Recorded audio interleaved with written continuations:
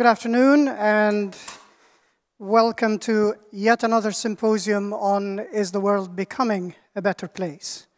We will have to do our disclaimer like everybody else, and that's not to promise you an answer to that question by the end of the 3 hours, because we can't afford people asking for their money back. In the statement, Is the World Becoming a Better Place? The emphasis is actually on the world rather than better or a place. If there are two characteristics that would define the world that we live in now, it's interconnectedness and interdependence. And in a world where there is an explosion of isms now, nativism, populism, me first-ism. This is bad news. It doesn't matter what you're interested in.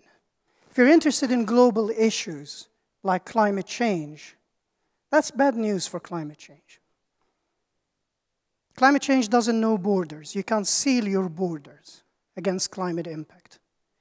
If you're interested in local issues, and if you get really worked up about inexplicable harsh winters in Skåne, and the train system isn't working, then you only need to look at how the power grid is structured. Where do you get your power from? This is not local anymore. Energy isn't local anymore.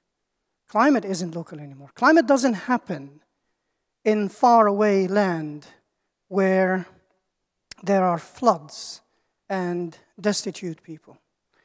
You only need to look at coastal erosion right here. You only need to look at change of weather patterns, erratic, what we call weather weirding, inexplicable patterns that happen. So all of this inward looking, all of this nativism looking goes counter to what we really need to be doing.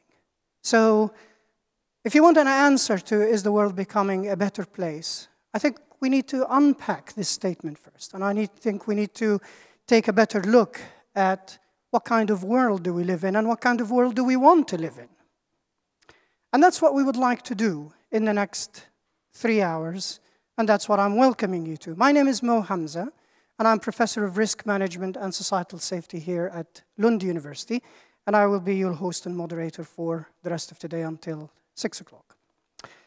And the format that we have is slightly different, maybe a little bit innovative, but it actually puts the emphasis on you rather on us here. We'll have 3 parts, as you see from the program that you're holding. We have 3 distinguished speakers in the first part. I'll introduce them one at a time and just say a little bit about what they are going to cover each. Margareta Wallström is a household name here in Sweden, the former special representative to the Secretary General on Disaster Risk Reduction, and her track record and achievements goes from here to infinity. And she will cover the changing nature of disasters, what's happening in the world of natural hazard and disasters.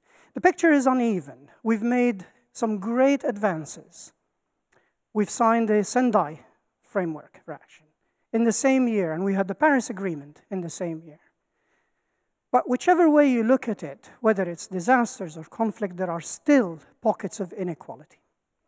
We'll follow that with Dan Smith, the director of the Stockholm International Peace Research Institute, and the former director of International Alert, and he will look at another aspect, which is conflict and the changing nature of conflict in the world, and reflect on what's so-called the nativism that we're going through.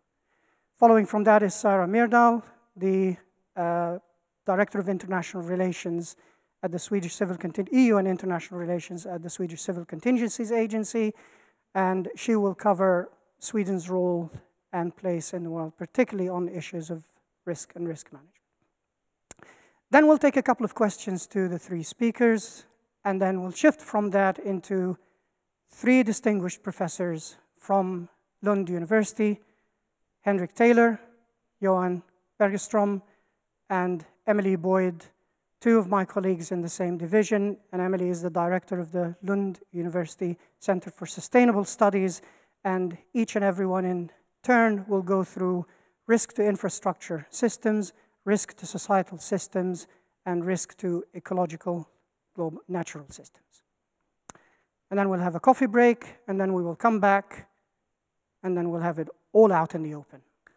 So we'll have a panel up here, and we will take questions from the audience, and we'll have a proper conversation with the aim of furthering our understanding of what sort of world do we live in, what sort of world do we want to live in, and just walk out of this session with not so much an answer to this very big question, but at least just a little bit more knowledge. So thank you very much for signing up to this event and for being with us here today. I hope you will get as much out of it as you expect, but that will depend on how many questions you ask. So with that, I would like to invite our first speaker, and we'll run through them one at a time. Margareta, please.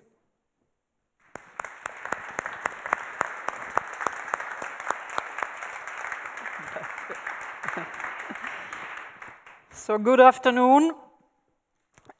I don't know how many of you participated in yesterday's debate in Lund, and how many participated in the discussion this morning about women in international diplomacy. Because if you did, I hope you will follow the logic of how all these 3 discussions fit together. Not because everything we say, but the importance of these issues, how they come together to create the hope for a better world. Now, we all have taken guidance from the question. Some people have reformulated it. Can we create a better world? Can I make a better world, etc. I think I'm going to demonstrate to you that at least in some aspects, the world is getting better. And I will do that, yes, and I will do that just by sharing with you some of the perspectives on disasters and the work that has been done over the past 30 years by countries, communities, and a fairly discreet, not very visible group of scientists, because many of them drifted onto something called climate change and forgot that disaster risk is actually one of the major consequences of climate change. But that's politics. Let me first say, how do you look at disasters? What is it?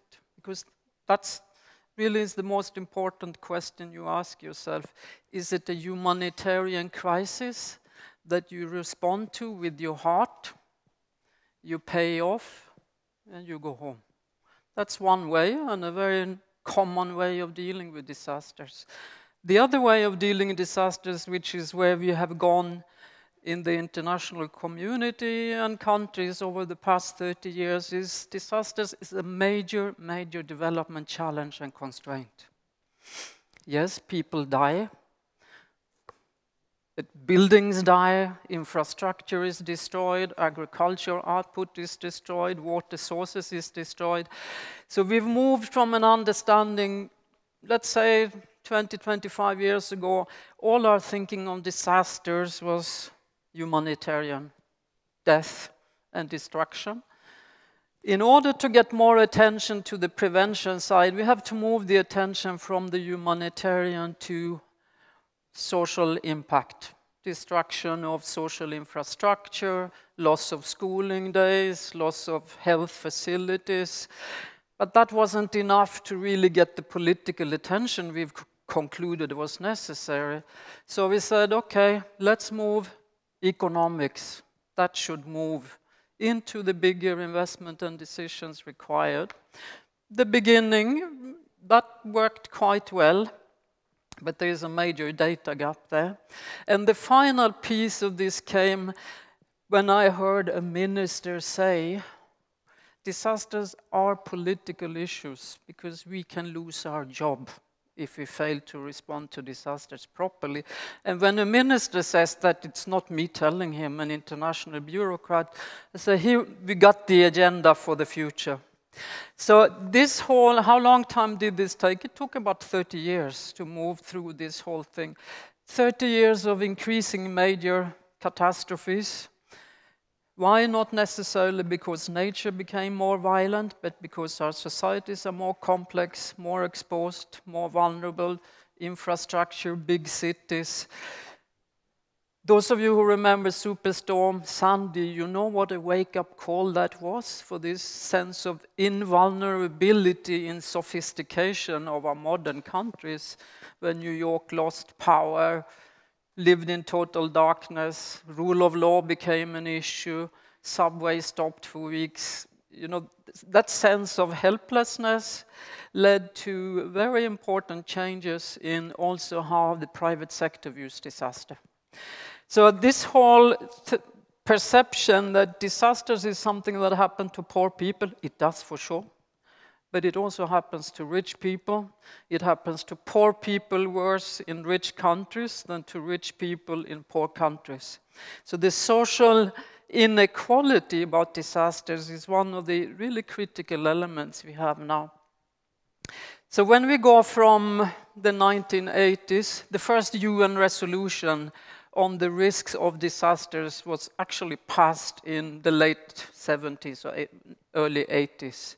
So it wasn't that governments didn't, one, have the information, and two, understand that there is something here that is truly disruptive and not really helpful for where we aim to go with our Millennium Development Goals, etc. So did it make it into the mainstream? No, there wasn't much attention to it, except at local level. What happened next was, when everyone was ready to give up a bit on this, the Indian Ocean tsunami happened. And that changed the paradigm, because disasters have no borders. It is totally unacceptable that plus 200,000 people die like this.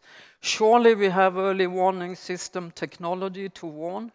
And there were a whole set of questions that roll after a different political commitment to move. And that led also to a mobilization of not only governments, but in 2005, January, 4 weeks after the tsunami, I'm pointing at Jonas here because he was your president, because he was a very important Swedish actor after the tsunami, based in Southeast Asia. And what happened was, already preset conference established something called the Yoga Framework for Action. What was interesting compared to the debate about yoga was it said to governments what they were supposed to do. Governments supposed to do this, that, and the third, and I will tell you that many of them did, but they left the rest of us in the annex. UN, NGOs, scientists, women, children, all in the annex, everything about governments. So how did it go? Yeah, it went a bit slowly. Policies, discussions. Somewhere there, I started this work myself, and I said, yeah, I think we need a bit more mobilization here. This is not really going to work if we don't get everyone involved. And when I say everyone, literally, I mean everyone. And that has been a very interesting journey, because the question is, in this shift from responsiveness to disasters, we need to have preparedness, we need to be able to save lives, we need to do this, to actually say we can prevent. And what does prevention require? It requires understanding of risk, it requires planning, it requires investments, and it really requires getting everyone involved. And everyone, now we try to think we need social mobilization, push. We need money, we need political power.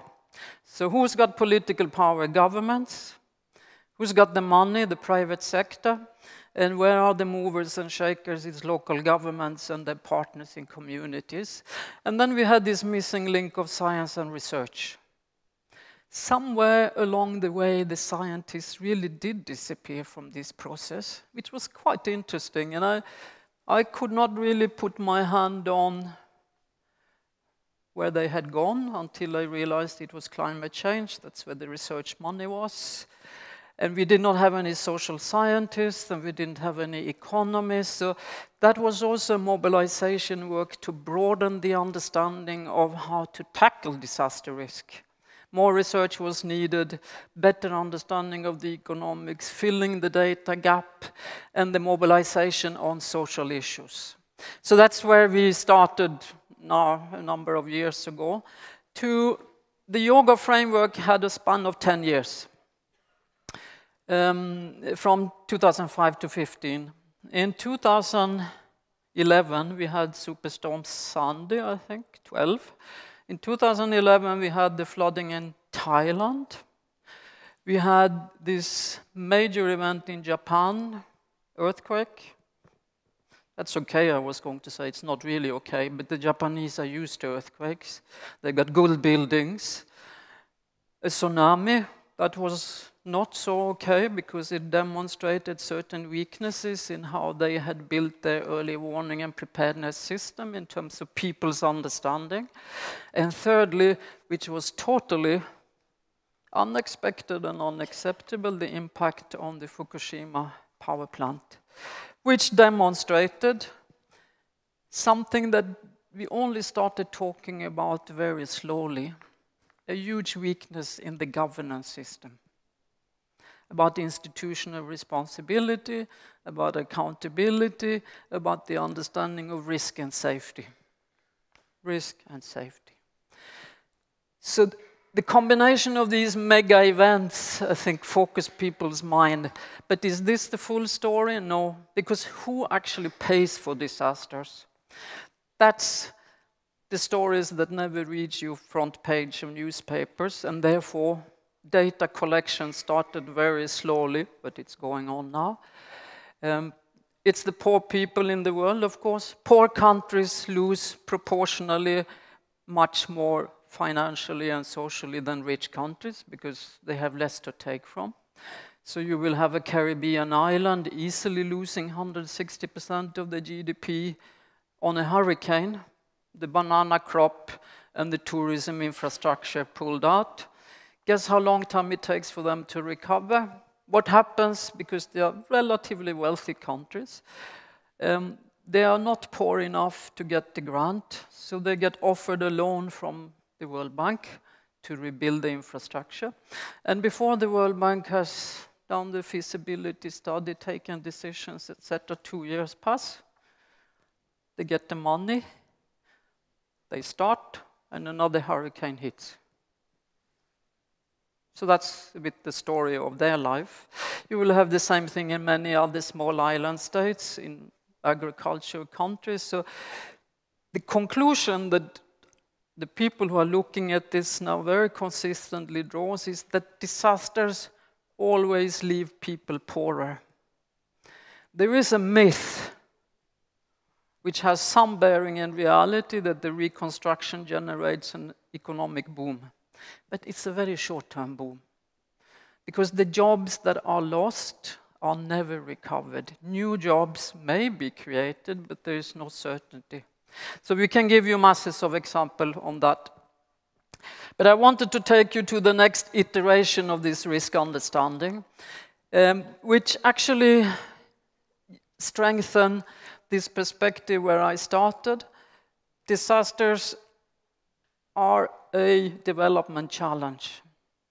And if we don't treat them as such, we will never come to grips with what has to be done. So when in 2011 or so, I said, now we got 4 more years to go, and I asked people, do you think this is it? Is the job done? Can we shut down? Should we just continue as we have started? Or do we need to look at the instrument that we have?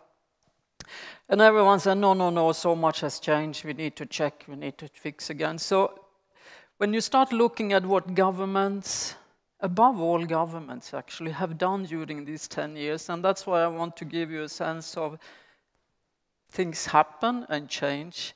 So many of them have changed their legislation to try to get a grip on this risk and prevention issue and development. They've introduced new policies. They try to fix institutions. But this takes time. Change legislation and get it out there is not a matter of 2 years. So they said, yes, many things have happened, but be careful, we just started, go easily, don't change everything, don't throw out the baby with the bathwater. But still what they wanted to achieve, and not only governments, but they said we have to tackle this issue that climate change and disaster risk are treated as separate issues. It sounds a bit silly to us because we know the reality, but politically, institutionally, financially, it was very separated. It's much better now after the Paris conference. Paris wiped away a lot of these things. Second thing, which is even more difficult, we have to break down the barriers between development planning and disaster risk management. And if you think about it, any country, you don't treat building disaster risk management institution and risk understanding separate from your development planning. That's the foundation of sustainability and stability. So this concept, and I could give you the theory where I think it comes from, is a very destructive one, and it's even more difficult to change. This is everyone's evidence.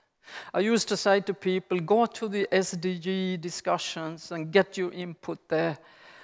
And they say, yeah, we are trying, but no one is listening to us. Yeah, we are trying, but no one is listening to us. So, cultures, different ways of thinking, defensiveness, money. If I share an example with you from the meeting we had once, bringing the climate community and the disaster community together in preparation for this integration in reality. Good discussions, a little bit feeling their way. And at the end of the meeting, and I thank her, a very courageous person, she put up a hand and said, does this mean that all the climate money will now go to the disaster people? So that's somewhere at the bottom of her heart. Genuinely, she was worried that this integration could not really be held together. And this was in the Pacific, but I have a similar example from Sweden, actually. But I won't go into that. So then the third and fourth thing that they really wanted to do, and that will be encouraging for you. One government said, we are building and building, but we don't know if we not get any better. We don't actually know if we are getting more, and we need to be measured. We need to have standardization system. We want to have international standards against which we can measure ourselves in this area. And this is very unique. Who has ever heard governments ask for standards against which they want to measure themselves? But they did. So now we have them. And as a consequence, there was already an initiative to establish an ISO for resilient cities. And the work that has just been finalized on setting global targets to achieve and the indicators against which countries will measure themselves. And then there were many other things. But finally, just to link to what we've talked about earlier today, is this issue of who is involved to move the agenda. If only governments are expected to drive this, it won't work. And they say that themselves. Yes, we are accountable, but we can't do it alone. So who else was there? No longer in the annex, in the Sendai framework that Mo mentioned, that was agreed in 2015. Everyone was moved into the center of the agreement. And who is everyone? Well, business participated very proactively in the negotiation. So they've got very important commitments put in there. Women was a bit, how do you deal with this women issue? This women issue. We never really went into the gender discussion because we said this is actually about women's participation. And how do you situate it? Because the profession of disasters tend to have a lot of men in it where it comes from. Hard hats, trucks, ropes, search and rescue have traditionally been, not anymore of course, but very much men.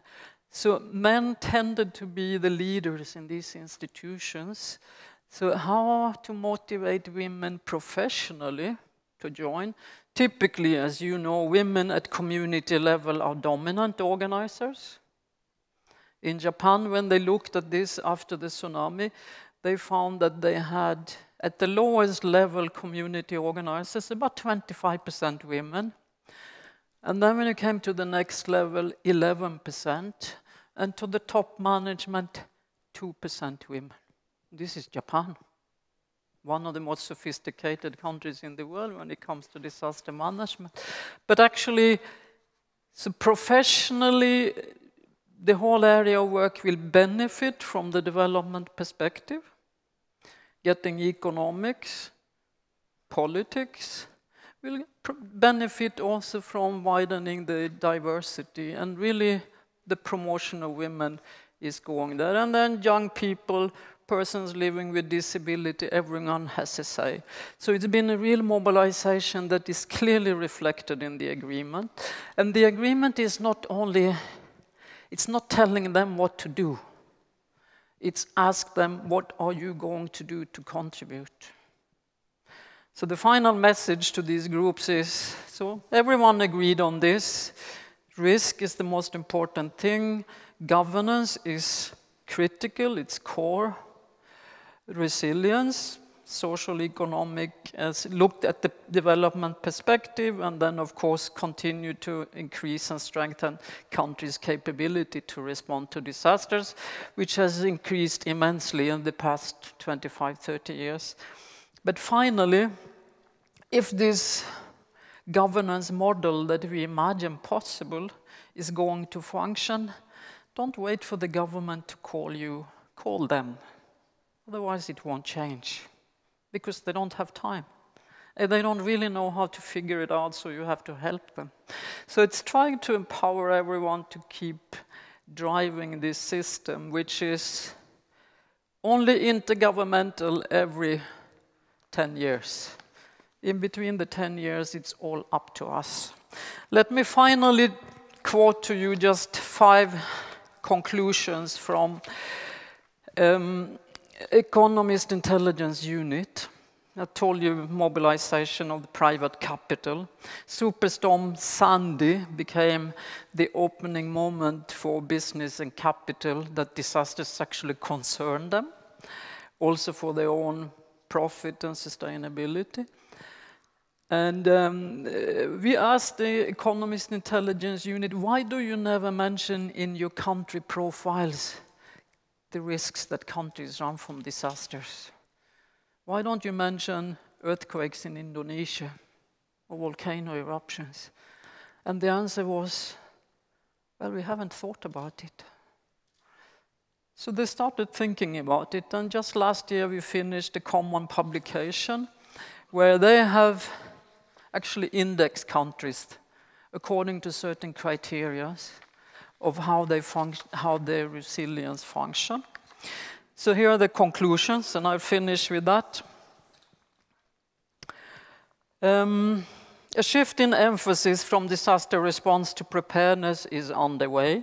Governments are, with greater frequency, recognizing the critical role of disaster mitigation and preparedness. Political leadership plays an important role in effective disaster risk management.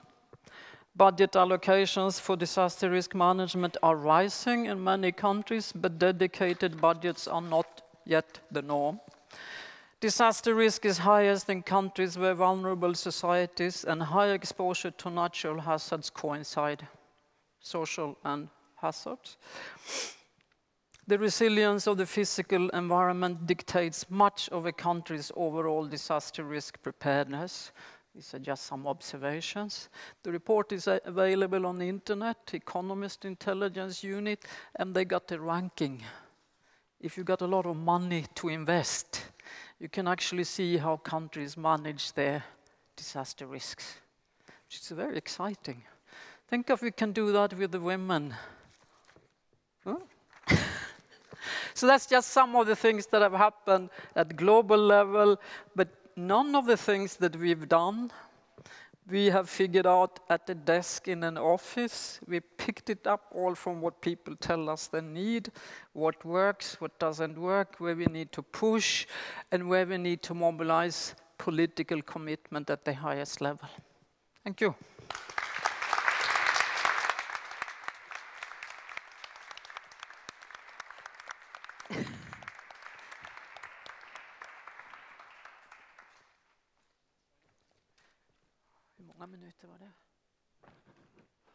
So Mo has told me just to jump up here and start straight in, so I will.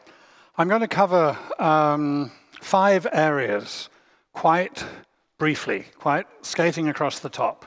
I thought I'd tell you in advance what I'm going to do, and then if you're having one of those post-lunch moments, when your eyes start and mind start functioning again, you'll kind of roughly know where you are. The first one I'm going to look at, I'm going to talk a little bit about conflict trends, where conflict trends and dynamics stand in the world today. I'm then going to look a little bit at the drivers of conflict risk. I'm then going to look at, under sort of 2 components, the third and the fourth parts of my talk, at political responses. First, at political responses which I think are increasing the risks, and secondly, at political responses which I think might help to mitigate those risks. And then fifthly, I'm going to talk almost in practical terms, but this is a university, so I'm not going to get really practical about stuff, about what can be done. And I thought that I might tell you in advance one of the sort of themes, one of the framework of my thinking as I approach these kinds of problems, these kinds of issues. And it's actually right here. It's up here in the title. It's not the bit that makes you gloomy. I mean, what a happy place Lund is, you know, disasters evermore. Come and have a fun afternoon with disaster and conflict people. It's after the question mark. It's when you come onto an uncertain world. If you took away the un, would that make it worse or better? Would past, present, and future risk in a certain world actually be a safer place? What I'm going to suggest is that one of the things that we have to learn how to do at a very broad level, this is as individuals, as institutions, as a human community, is to understand that uncertainty is also good. Uncertainty means there are possibilities. Uncertainty means it's not yet settled. You know, when Arsenal are 3-0 down with 30 seconds to go, it's still uncertain. Every weekend. No, all right, I won't go there. It's fine. Don't worry. So, first, the conflict trends. A little bit of good news and bad news. The big untold good news story for 20 years after the end of the Cold War was that the world was becoming identifiably, provably, empirically, a more peaceful place.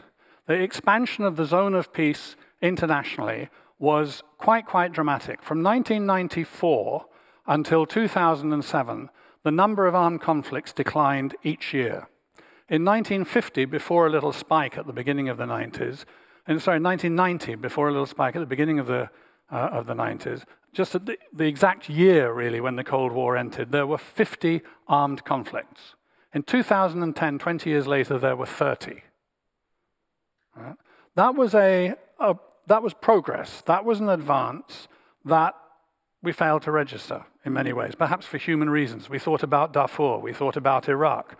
We thought about the war on terror, one of the most ill-conceived human adventures of all time, which has only managed to bring us more war and more terror at the same time. But despite all of that, despite the worst efforts of all of those people who were behind those horrible events, actually the world was becoming safer. More peace agreements were being made than ever before, and a higher proportion of them were being fully implemented over a longer period than ever before. In 2010, unfortunately, it started to turn. The good news first, the bad news comes second. By 2015, the number of armed conflicts is back up to 50 again. So in a sense, you could say that the progress of the 90s and the noughts has been lost in the last half decade. The focus of armed conflict has, in some senses, moved. It's less now about sub-Saharan Africa and more about the Middle East than it was. And so that moment of hope, 2011, the so-called Arab Spring, as we came to call it, has actually turned out not to be so much a spring as the onset of probably 1 to 2 decades of intense instability, conflict, suffering, and misery. Only in Tunisia do the flowers still bloom, and there it's not really certain that democracy will persist. But it's uncertain, and so that's better than it being certain that it won't persist.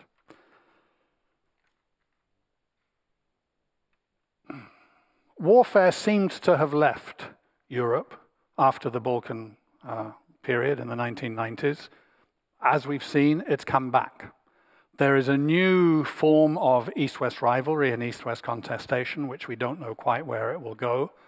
But in some ways, in terms of, if one's thinking East-West and thinking of larger conflicts between great powers, or between major regional powers, the focus of concern has shifted from Europe to East Asia. Obviously, Northeast Asia, the events of the last week or so, the assassination of the North Korean leader's brother, the new missile test of potentially a very long-range missile, stated to be a practice run for an attack on American bases in Japan, just to keep things nicely stoked up. The rivalry between China and many of the other regional players in the South China Sea, and now also the beginnings of a confrontation between China and Japan in the East China Sea. So the focus of concern in some ways has shifted. It's kind of not quite the same, but similar in a very different location. And just to round this off, a quick thought about nuclear weapons. There are now about 15,000 nuclear warheads in the world. It's a horribly high number. It's less than a quarter of what there was at the peak of the Cold War. So the bad news number is actually a good news number. That number is actually declining. Though US-Russian relations had been deteriorating in the last couple of years, and I say had been because we don't really know where they're going to go in the next year or so, though those relations had been deteriorating, the agreement, the Strategic Arms Reduction Treaty that had been made between the USA and Russia in 2010, started implementing in 2011, that is being respected. It's being enacted. So the number of nuclear weapons is actually coming down.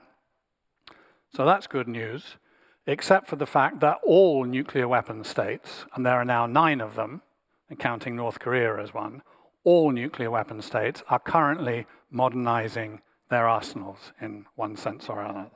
The US and Russia obviously have the most ambitious, large programs, but Britain and France are moving on to the next generations with their nuclear weapons. China is actually expanding its nuclear arsenal at the moment. Pakistan, India, and North Korea also seem to be developing their nuclear weapons further. So from a conflict and security point of view, if you feel the world is a more dangerous place now than it was in the middle of the Cold War, I would say that's really arguable. I don't actually know how to measure it, but there is no evidence to say that it is really disastrously worse now than in the mid-1980s or the mid-1960s or so. If you think that it's worse than it was 5 years ago, or 7, 8 years ago, I think you're approximately right. big power interstate relations are worse, armed conflicts are on the increase. Now, what's driving this? Moving on to the second area I said I was going to talk about. I'm going to go quickly through a number of what I see as being the major drivers of risk in the contemporary world. The first one actually is what Margareta was mentioning, almost like it was the villain of the piece, but it's climate change. Right? And along with climate change, but climate change as the most dramatic example of the environmental shifts which are happening and the way that those affect the human habitat. It is not a direct A to B causal relationship. When I hear people arguing about whether or not climate change causes war, I have two reactions. One is you are having the wrong discussion, and the other one is you do not have the evidence for this wrong discussion which you are trying to have.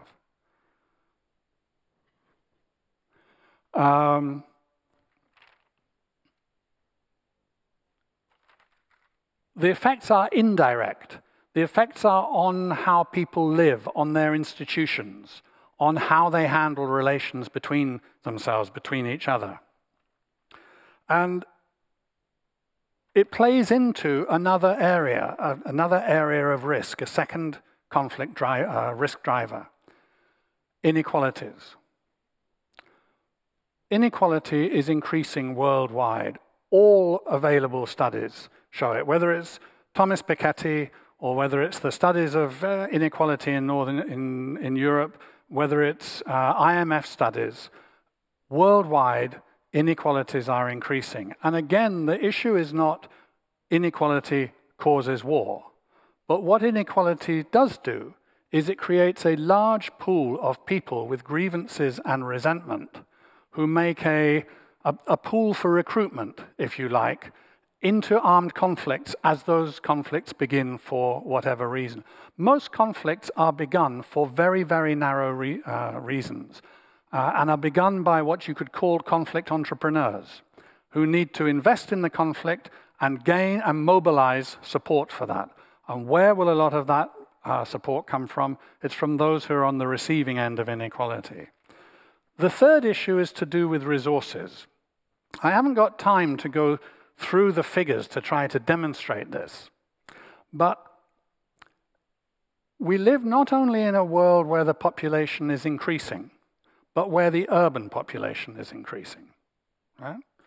It's only 200 years ago that the world population passed the 1 billion mark for the first time. And at that point, 2% of the world population are believed to have lived in cities. At the beginning of the 20th century, it was 10%. Today, it is 50%, and in 20 years' time, it's projected to be 70%. And if you work out the statistics of that, what is needed in order to accommodate that increasing urban population is the equivalent of constructing a new city of 3 million people every week for 20 years. Half the urban infrastructure we will be living in 20 years' time has not yet been built. And that means using up a lot of water, a lot of sand, a lot of metals, of needing raw materials, and of problems about the increasing shortages of both the raw materials that sustain life and the raw materials which are economically and strategically important. And again, that puts pressure on populations, on institutions, on governments. It increases conflicts and makes it harder to handle them. The fourth factor is to do with the changing balance in world power. We see that quite clearly now. Russia is more assertive, China is more powerful, the US is whatever the US is at the moment. We can take that up in questions afterwards. I always like it when you have a good Q&A session because you can park anything complex for later reference. The EU is also whatever the EU is, not an actor, a unified actor in world politics or in world affairs. And this makes it, these changes and others, that you're probably aware of because you read the news and you're interested people about the roles of Brazil, India, Indonesia, Turkey, and so on, Nigeria, South Africa. These problems, these changes, they're not necessarily all bad, but they make it more difficult to run the international institutions which have been an important part of handling conflict problems over the past 20 to 25 years. And difficulties in making those institutions work effectively are part of the problem that we see today. And the last thing which I want to say about this conflict risks is that we live in a system that is incredibly fragile. It's fragile environmentally, it's fragile in terms of the climate, it's fragile economically, as we saw from the 2008-2009 economic crash. It's fragile financially. How much money is there in the world today? $60 trillion. How much cash is there in the world today? $6 trillion. Figure's easy to remember. A leverage ratio of 10 to 1. It would be like I lend you £100 and you get £100 in your account. I have £100 in my account and I lend you £100. Then you, then you, then you. And over here, I'll do it in euros. 100 euros, 100 euros, 100 euros. Then you, in krona this time, but 1,000, 1,000, 1,000. Right? I just keep on lending you the money. I don't have the money. It's just a paper transfer. But with that mythical money, you buy, you invest, you get wealthy in a kind of way, you have a car, you live a good life. There's just a feeling about that it could just explode. Now, what's the response to this? Well, I think that the negative response, the first one which I want to comment on, is to batter down the uncertainties, to make America great again, to refer back to a past, to be the Britain we used to be before we got involved with all those Europeans, to be a country that's pure in some kind of way, no uncertainties. It leads to, I think, as we see, different political forms it takes. Putin, Trump, Brexit, Marine Le Pen, Wilders in the Netherlands. It leads to Viktor Orban in Hungary. I don't know if you've seen today, but every asylum seeker in Hungary will be imprisoned in containers, in shipping containers, for heaven's sakes. Every single asylum seeker, that's the law that has just been passed.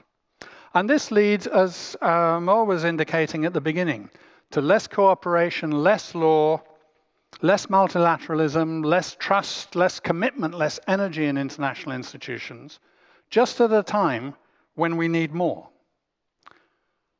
So what would the counter-trend be? What's the politics that moves in the other direction? Some of it is to do with policies and actions, but some of it is to do with the tone.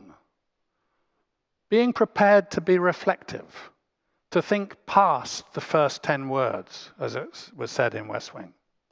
Part of it is to do with evidence, to be ready to be based on evidence. And part of it is to do with a cast of mind, which I kind of think of as being the skepticism of the open-hearted. Right? Be skeptical, ask questions, but do so not with a closed heart, but with an open heart. And I think that we're losing some of the texture of political discourse. There's so much anger and there's so much simplicity of statement. And we need a little bit more trust in both in kindness and in complexity. So 3 things that could then be done. One is, which the Swedish government is doing, and I'm so pleased to be offering advice from time to time when asked about this, but I'm so proud to see Sweden doing this on the UN Security Council, is to be taking climate change into the Security Council. It is an issue that threatens human security worldwide. It should be being discussed there. The second thing is to address inequalities. Inequality is a social issue, it's a security issue, it's a human issue. And the third thing is to revive something quite old-fashioned. But when I was going to an institution like this. It was what we talked about all the time, and I think we ought to see a little bit more of it in the world today. Solidarity. Solidarity with people whom we don't know and causes which are theirs, but not necessarily to begin with ours. Thank you very much.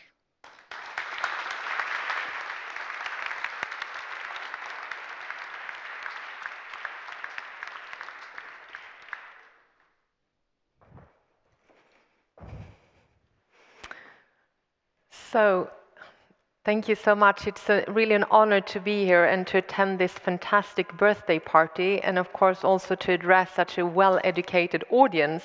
It's also a privilege to speak after Dan Smith and Margareta Wallström, to be on the same panel as these great people who've given us some fantastic talks here today, and I'm so happy because I feel they've set the stage for me in a great way.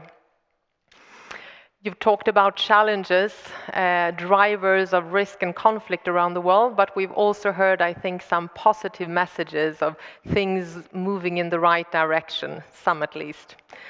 In my talk here today, I will not start in the global arena. I will rather move down to the national level and discuss a bit the response of national systems to this changing risk environment that we have talked about.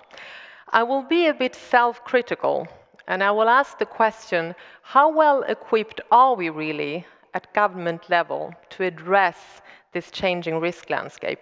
Are we on top of things, or are there areas where we do need to improve? That's the question that I'm putting out there. But I will leave it hanging for a little while, because I promised our moderator, Professor Mo Hamza, that I would start by introducing the agency that I'm representing, the Swedish Civil Contingencies Agency, MSB. Mo has been working with MSB for many years now, providing scientific advice into the work we're doing on disaster risk reduction and capacity building. But it still gets many questions from friends and relatives and people here at university, teachers, students, about this agency, MSB. What is MSB actually doing? Or perhaps not doing, because we do many things. We have a very wide scope of activity. And so I thought I'd start with this. What is MSB? And MSB was created in 2009, so we've been around for 8 years now. And we were established very much in the aftermath of the tsunami that we heard about, that Margareta also talked about, which was one of the most deadliest disasters we've experienced so far. Took 500 Swedish lives, more than 500. So it was a real challenge to Swedish preparedness at the time. And I think for many different reasons, but I think one of the reasons was that we were not mentally prepared then for a scenario where we would have to rescue our own citizens in a country far away. So in that respect, I think the tsunami was a very good example of the kind of really challenging risks that we're discussing here today, that are in many respects transboundary in their nature and in their scope, in their impact on society. And by transboundary, I mean that they transcend, they run across all these boundaries, geographical, administrative, jurisdictional. We work a lot with such risks at MSB, and we try to reduce their impact on society. And we do this by facilitating cooperation and coordinated action. So this sounds a bit vague, I'm aware of that, but it actually works. And what we do is that we bring together a very wide range of stakeholders, and we make them sort of share information in a structured way. And they come up with something which is a common operational picture, if you will. We also guide them along the way with knowledge. We provide different kinds of analysis. We also fund excellent research, for example, here at Lund University. We have some money, which usually helps. We have about 1 billion in Swedish crowns that we allocate for investments in different projects on prevention and preparedness. And we can also regulate. This is our least powerful tool. The best one is actually knowledge, but we can regulate, and we do that in certain areas, for example, in risk and vulnerability analysis. We use what is often called the whole of society approach, which is what Margareta spoke about. This is what is needed. So we work across all levels of government, from the local level, the local municipalities, to the regional and up to the international. We're also operating, we have a very wide risk and threat spectrum. It's called an all hazards approach.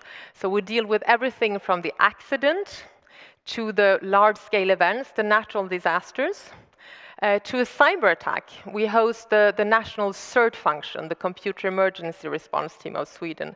We would also deal with the consequences on society of a pandemic, for example, or nasty diseases like Ebola. We were present in Liberia and in Sierra Leone. So we work at home and we work abroad. We do international humanitarian disaster relief, but also long-term, more long-term capacity building, disaster risk reduction, what Mo is helping us with. So we do a lot. And on top of this, we also organize exercises and we provide training. I'm looking at my colleague here from MSP. So we have training colleges in Revinge, close to Lund, and also up in the north of Sweden. So that was MSP quick version, and I'm happy to get back to MSP later on during the Q&A or in the panel discussion. But let me now return to where I started, namely, are we doing a good job at national level? My short answer would be that we are doing many things right, but I also want to be honest already now and say that we are struggling a bit with certain areas. One such area that I would like to highlight here is understanding risk, which was also mentioned by you, which is also the first priority in the Sendai framework, I should say. And both Dan and Margareta spoke about the need of having a solid knowledge and evidence base, and I completely agree. And for us, as a government agency, this is particularly important because we deal with taxpayers' money here. So we have to know that what we use them for, our not endless resources, that what we use them for is actually the right things, that we're making the right priorities. If we decide to allocate millions to flood prevention in one part of Sweden, we need to know that this was the right investment. It has to be based on a good risk analysis. We could have invested it in pandemic preparedness, but we chose flood prevention. So we need a solid knowledge base. Fortunately, we are not starting from scratch here. I mean, we've been struggling with this for many years now, building a knowledge base on risk. We have in Sweden a system which is quite unique in Europe, I would say, where we do risk and vulnerability on all levels in society, at the municipality level, the county council, the county administrative boards, all government agencies do risk and vulnerability analysis.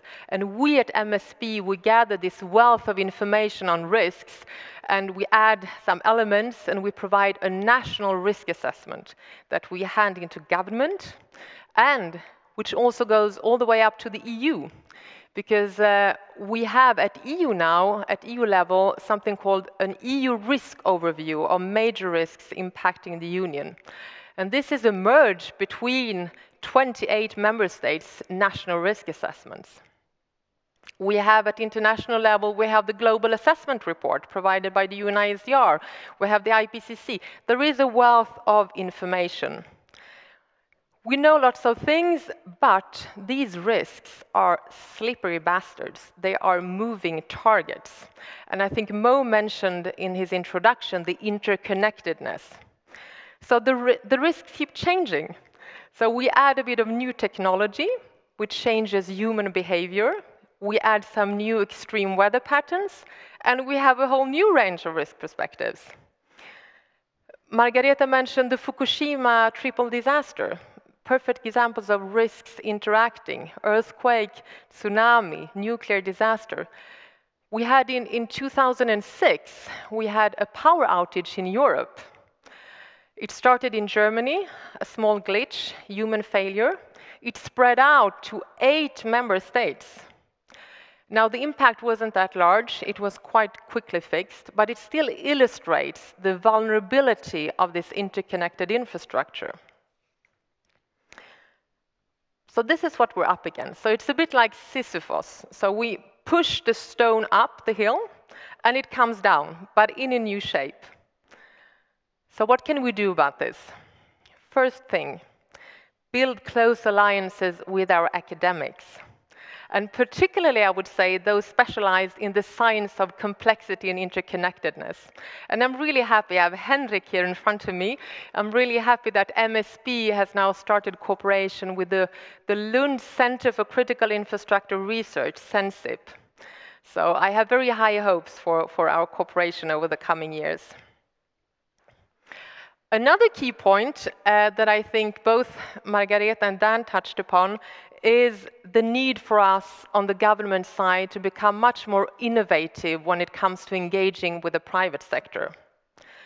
This is a topic that has been discussed for many years, ever since I started at MSB, public-private cooperation. I've attended numerous conferences on public-private cooperation where 95% of the participants are government officials. 5% at best are from private sector. I've even attended one such conference with 0 participants from the private sector.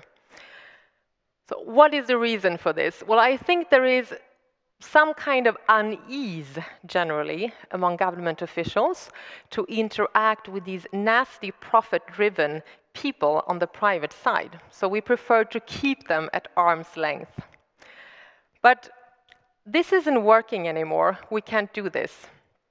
We need to get our hands a bit dirty, because these risks that we have out there are so complex. And the private sector, they sit on so much on the critical infrastructure, on so much of the skills, the money, the expertise.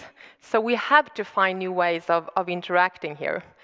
And I was exaggerating a little bit earlier. I mean, there is unease, but I mean, at MSB, we do have public-private cooperation.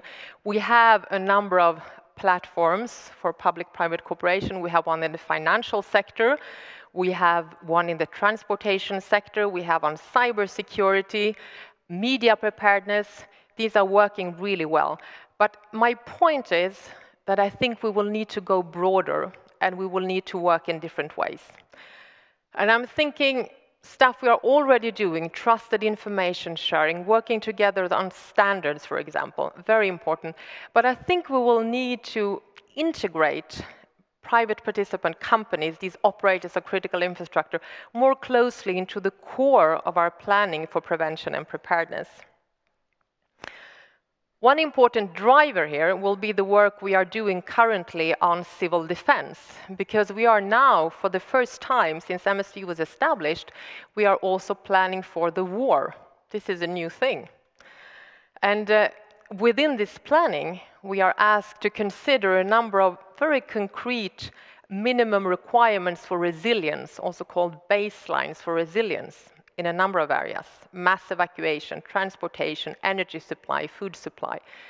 So this will be, I think, quite a strong push for us, and it will force us to bridge this mental gap and to actually start building closer alliances with the private sector over the coming years. Before finishing, I also want to touch upon another area where I believe we have some untapped potential. And that is in the relationship with our citizens. And this is, of course, very important. Everything that we do to build resilience aims to our citizens.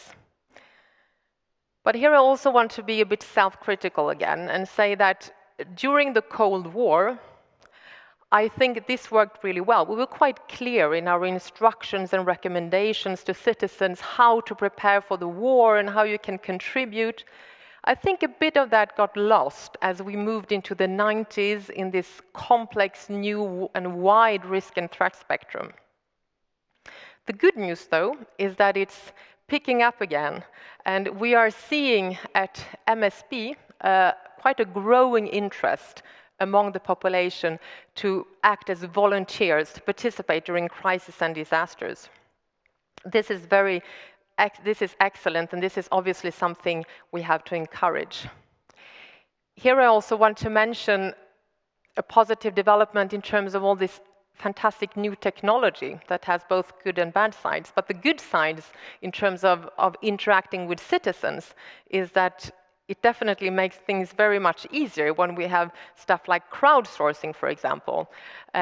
This has been used in many crises and disasters. We had, for example, Haiti already in 2010.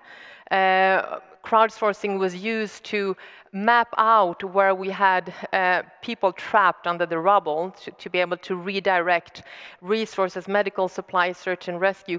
We had it during the Ebola crisis to map out areas where we had infected patients, but also to spread quite sort of concrete advice on how to avoid becoming infected and what to do if you have somebody who's infected. So good advice and good recommendations. I think this new technology is a bit of a game changer when it comes to citizen resilience and how we're interacting. Before, I know my time is running up, but I just want to use this occasion also to make some publicity for a campaign that MSB is launching beginning of May. I think it's the 8th of May, called the Crisis Preparedness Week. We're doing it together with the movers and shakers, all these local municipalities out there in Sweden.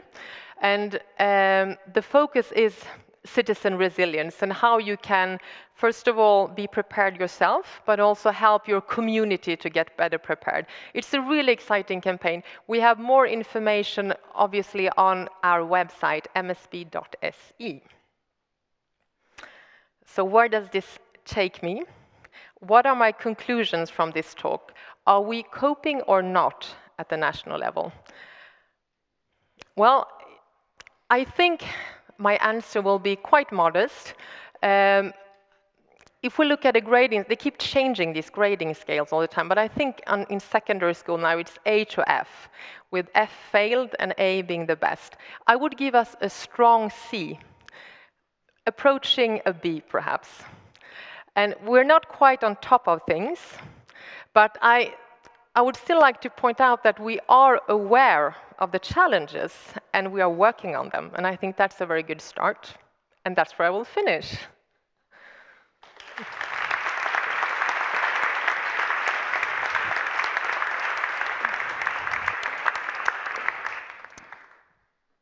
Thank you very much, Margareta, Dan, and Sarah. So quite an uneven picture and a very nuanced one.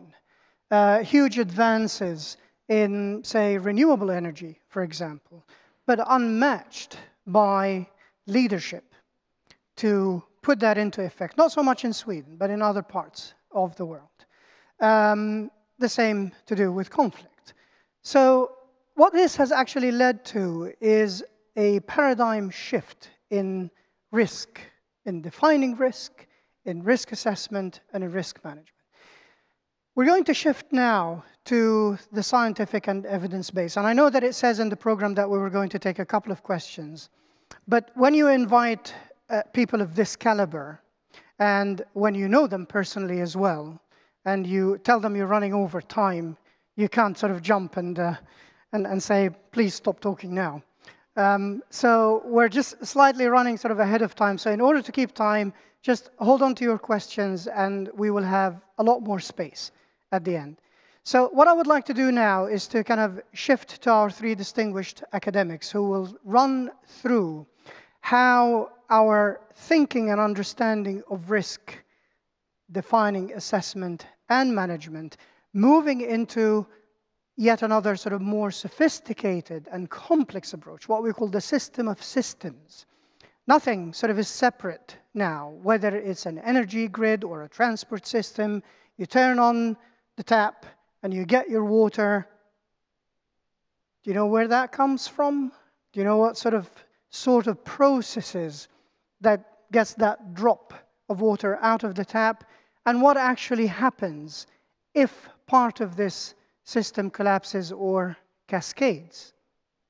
And we'll move from that to understanding risk in a societal context and an ecological and a natural context. We'll run through these in succession, and then we'll have a coffee break, and then we'll come back and we'll have more questions. And we'll have the whole panel up here on the stage.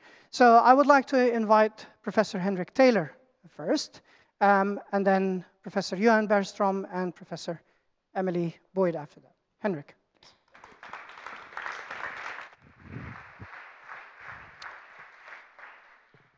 So I was sitting here listening to these very interesting talks, and I just realized I have to warn people. There is a PowerPoint coming your way now, so I think I give you some heads up.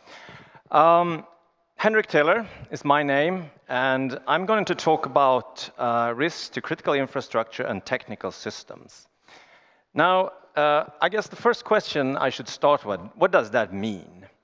What does critical infrastructure and technical system mean in the context of risk and disasters? Well, I guess we all have an intuitive feeling what a technical system is, right? But what is a critical infrastructure, really? Well, a rough definition is system and assets that are essential for the functioning of a society. Now, that might not clarify things a lot, so I'm going to use a simple example to illustrate it a little bit more clearly. It's a personal example. It's a normal day in my life, actually. A normal day in my life starts out with this: coffee.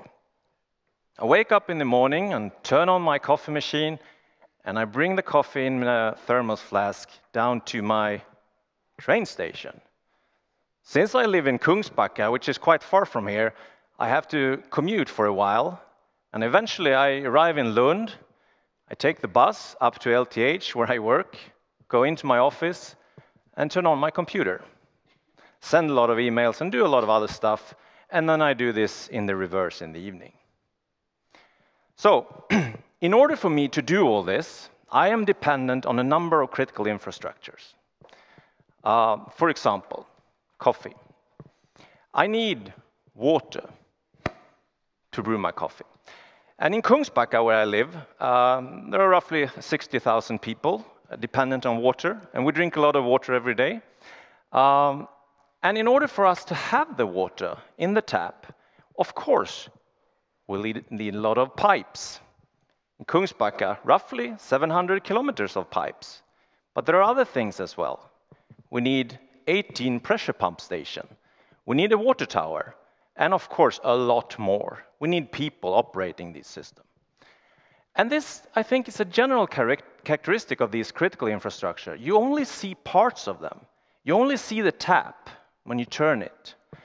Or, like the other ones, you only see the trains. You don't really see what's going on behind the scenes of these infrastructures. And if you look at the development of them, like transportation system, communication system, you'll see that many of them started out as local systems, small local system, perhaps within a city or between a few cities. And now they have grown into bigger and bigger and bigger systems.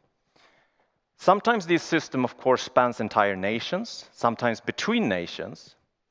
But what is even more important from a risk management perspective is that they are also growing interconnected.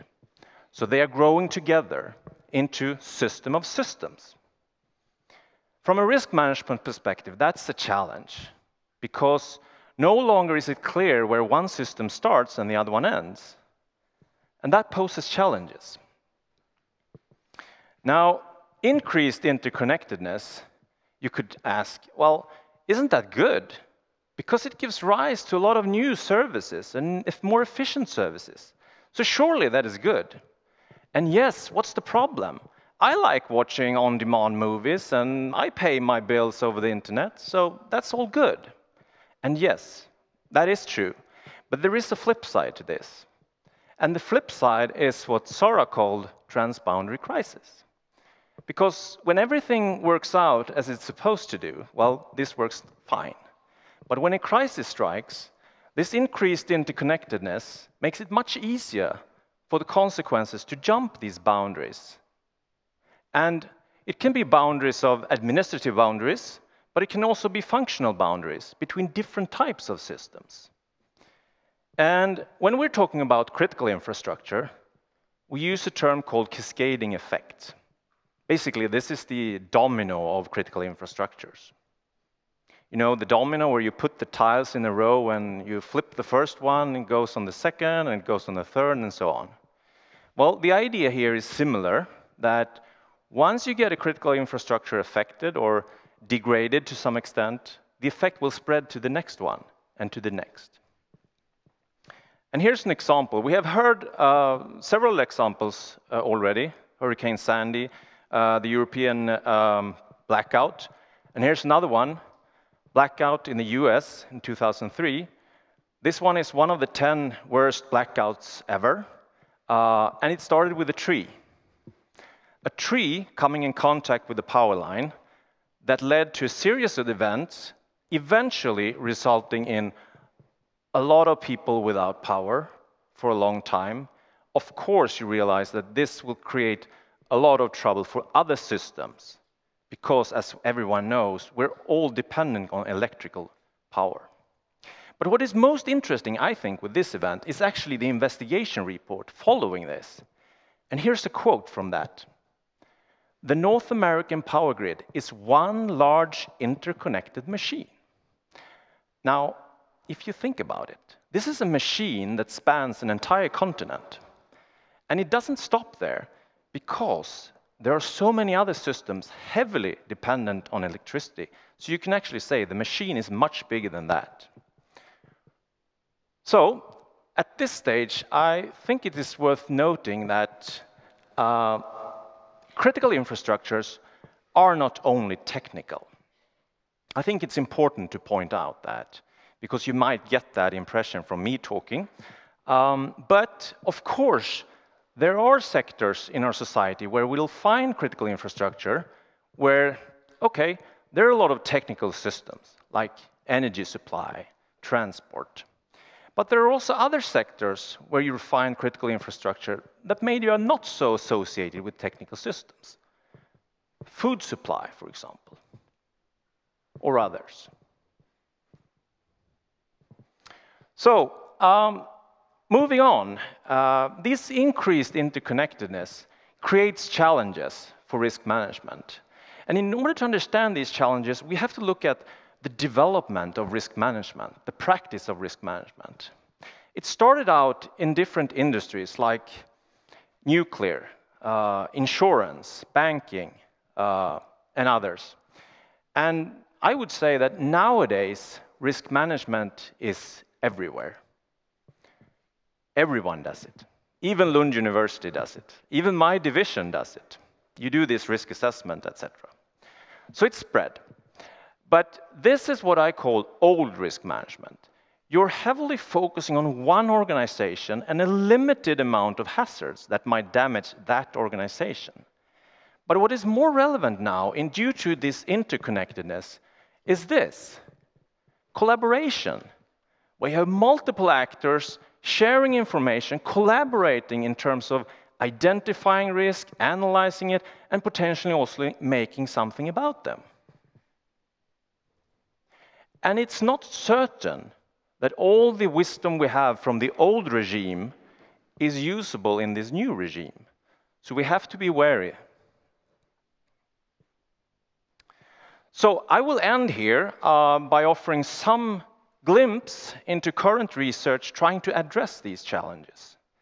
And the first topic here is modeling. Modeling of critical infrastructure in order to identify risks and vulnerabilities within these systems. And here are some examples from colleagues of mine. Here we got two figures showing Sweden. The one on the right is the electrical distribution system. The one on the left is the train distribution system. These are models, usually in a computer, where you can analyze different types of risk and vulnerabilities built into these systems from different perspectives. And here's another one that you probably know, you can't recognize it, but it's actually Scania here. It's the train system of Scania, and the colored part on the left side, that is 7 subsystems that are needed in order for the trains to operate in Scania. And what they can do here is look at different combination of events that might damage the function of these systems. Now, this is one type of research ongoing. Another type is more concerned with the fact that we now need to collaborate. The challenge of actually analyzing and communicating risk between different actors, and that is a challenge. And there's a lot of research going on in this area as well. And it connects very well to what Sarah was mentioning about risk and vulnerability assessment. This is a typical example of where you have direct use of this type of research. How to analyze and how to communicate risk in this diverse setting, where you have multiple actors, possibly with different values and perspective, like private companies, public agencies, etc. And that's another area of ongoing research with potential for interesting results here. So I will going to finalize my talk by going to this question. Is this still a technical problem of analyzing and communicating risk in this context? And by that question, I'm actually going to leave to the next speaker, which is Johan. So.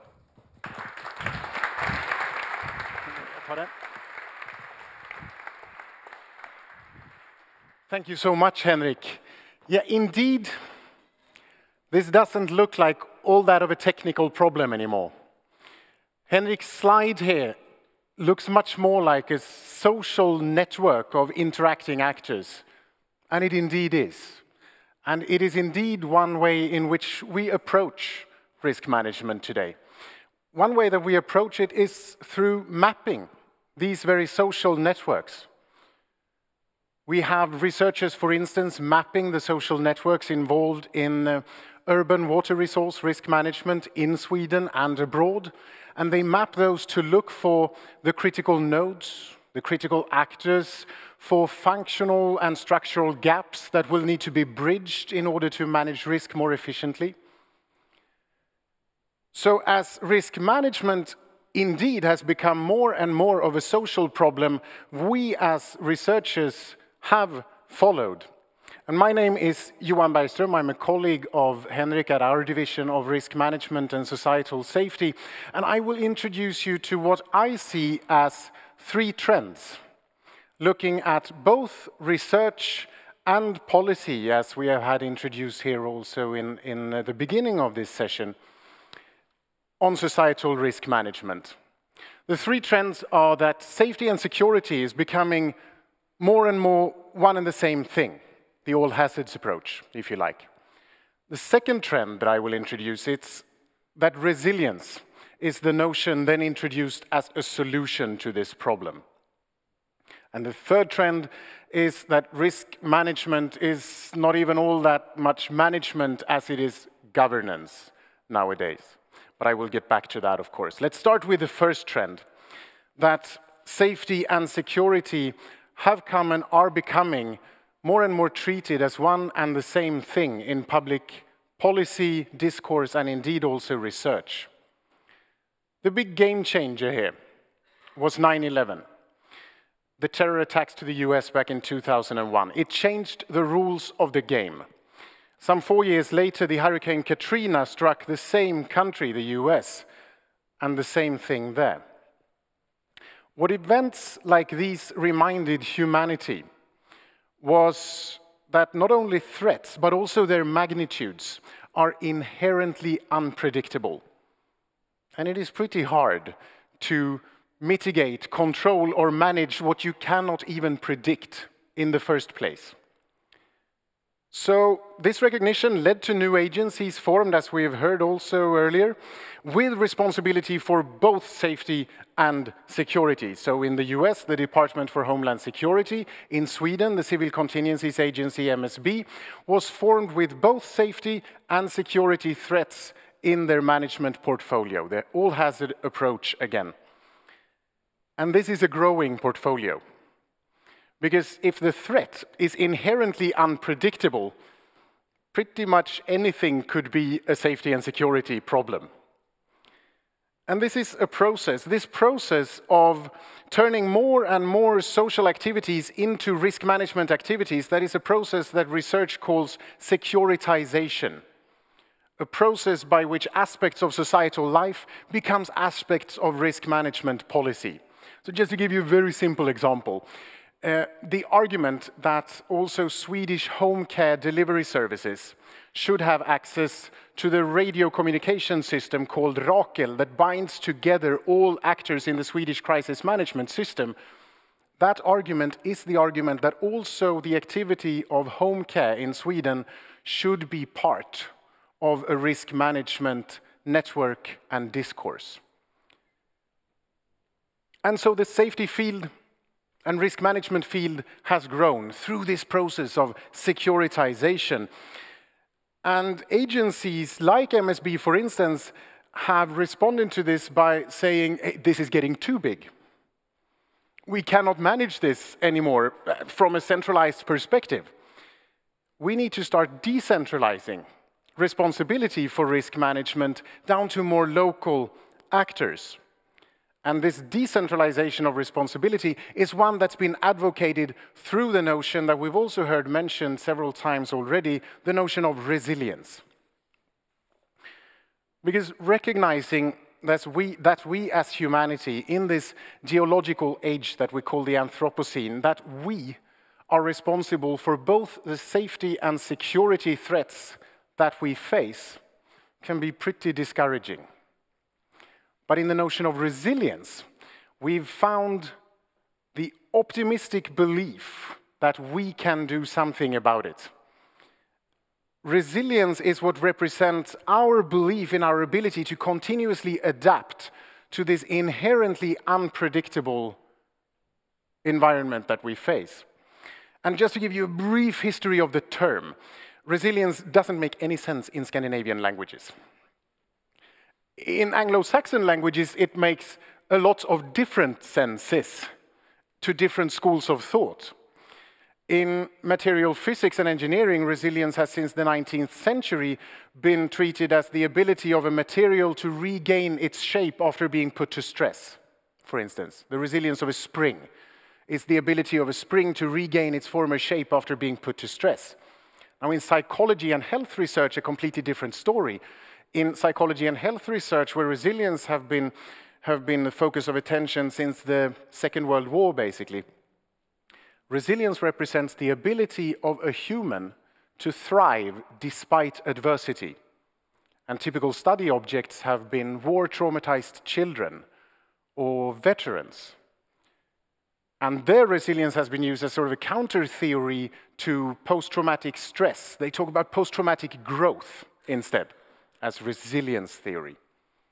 Then if we go to ecology and ecosystem sciences, resilience has since the 1970s been the ability to continuously adapt to constantly evolving and changing stressors. And here you see the connection to public risk management discourse, that this is how it's implemented in policies worldwide, but mainly in the Anglo-Saxon world, back to 9/11 and Katrina being very much the wake-up calls.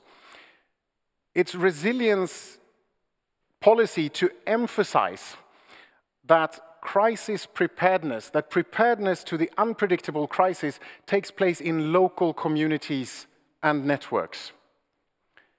Like the social network on Henrik's slide, if you like. And this is how it's also been and is continuously implemented. Sara mentioned the upcoming Crisis Preparedness Week. Here is an example from Australia. They always put them in flowers in Australia. I don't know why. This is the pamphlet for the Get Ready Queensland campaign, one of the campaign folders for Get Ready Queensland. Similar campaign run every year prior to bushfire season in Queensland in Eastern Australia. And here I, as a citizen, can get the first 4-step guide. The first one, prepare your emergency plan, and I get information for how I do that. Second one, prepare my emergency kit with information to how I do that. Prepare my home, tune into warnings, and then some scenario-based guidelines. Resilience as this decentralized responsibility of me as a citizen to get ready for the unpredictable crisis. And I was talking to the campaign director of this specific campaign in an interview, and he said, yeah, but this is important in order to combat a culture of learned helplessness. A culture of learned helplessness, he referred to. And there is a sociological critique of introducing resilience in this way. There is the sociological critique that resilience discourse in this way represents a sort of neoliberal drive to push responsibility down to the most local of actors in society, for state agencies and bodies to step back from their responsibility. There is also the critique that this resilience discourse represents little more than an Anglo-Saxon colonialization of risk management ideals. And there might be something in that critique as well to consider. But I think this is a clear example of how risk management is not so much even a problem of management anymore, as it's a problem of even political governance. And that's my third trend of this talk, that governing risk, dictating the rules of this risk game, influencing these social networks, are all acts of governance and power. And when power is exercised, there will be resistance. When power is exercised, there will be winners and there will be losers. So who are those? Well, it's actually one of our research questions. We have, for instance, an excellent PhD student going to Nepal to study the adaptive strategies used by Sherpa communities there. And we send students to various places around the world that we would perceive as high risk and ask for their local perceptions of the people living there. And we see over and over again in our data that we cannot discuss risk exposure in terms of rational choices, or even in terms of irrational delusion or biased belief. We can only understand risk exposure in terms of history, in terms of culture, in terms of inequality, and in terms of power. Because in this securitized world that we are in, we see more and more states advocating the need, and the US is leading the way here, in advocating the need for a culture of preparedness. Essentially what they are doing is that they are dictating what normative values that we are supposed to embody and share. And with state institutions and governments dictating what normative values that we are supposed to embody and how they should guide our actions, I think perhaps there is the risk that we forget a much more important discussion of whether we and others do have the necessary resources to adapt in the first place. Because we cannot ask people to start adapting without having the necessary resources and capacities to do so in the first place. And I think if there is something that we as a scientific community can do, that is to speak up for those with limited resources to adapt in the first place. Because if we start blaming future disaster impact on lacking adaptive capacities on part of those who might not have had anything to do with the development of the threats in the first place, then that's not just unfair. That would be an abuse of the power to define the rules for the game of risk governance. I'll leave it at that. Thank you so much. Thank you. It is now my pleasure to invite our Professor of Sustainability Studies, Emily Boyd, to take it from here to introduce us to risk to infrastructure, to environmental livelihood and ecosystems. There you go. Thank you very much. Thanks.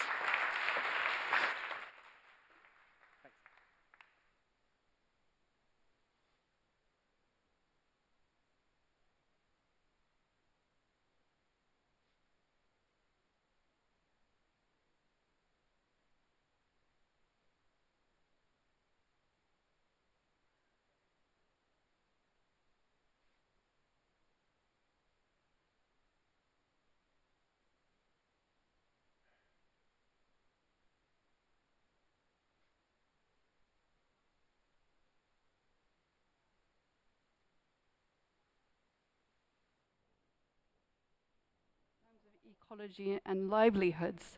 Thank you very much, and now you can hear me. So I'm just going to talk about three things. The current thinking on global risk, just to bring us back to some of the big frameworks that we're working with in terms of climate change.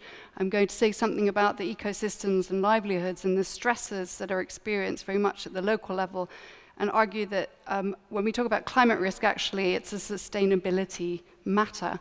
And then I'm going to pose a couple of questions at the end about how do we link these local dimensions back up to the global with a couple of provocative thoughts. So firstly, okay, so let's start off with, in this talk, I'm going to talk about three dimensions as a framework to the way we're thinking about climate change now.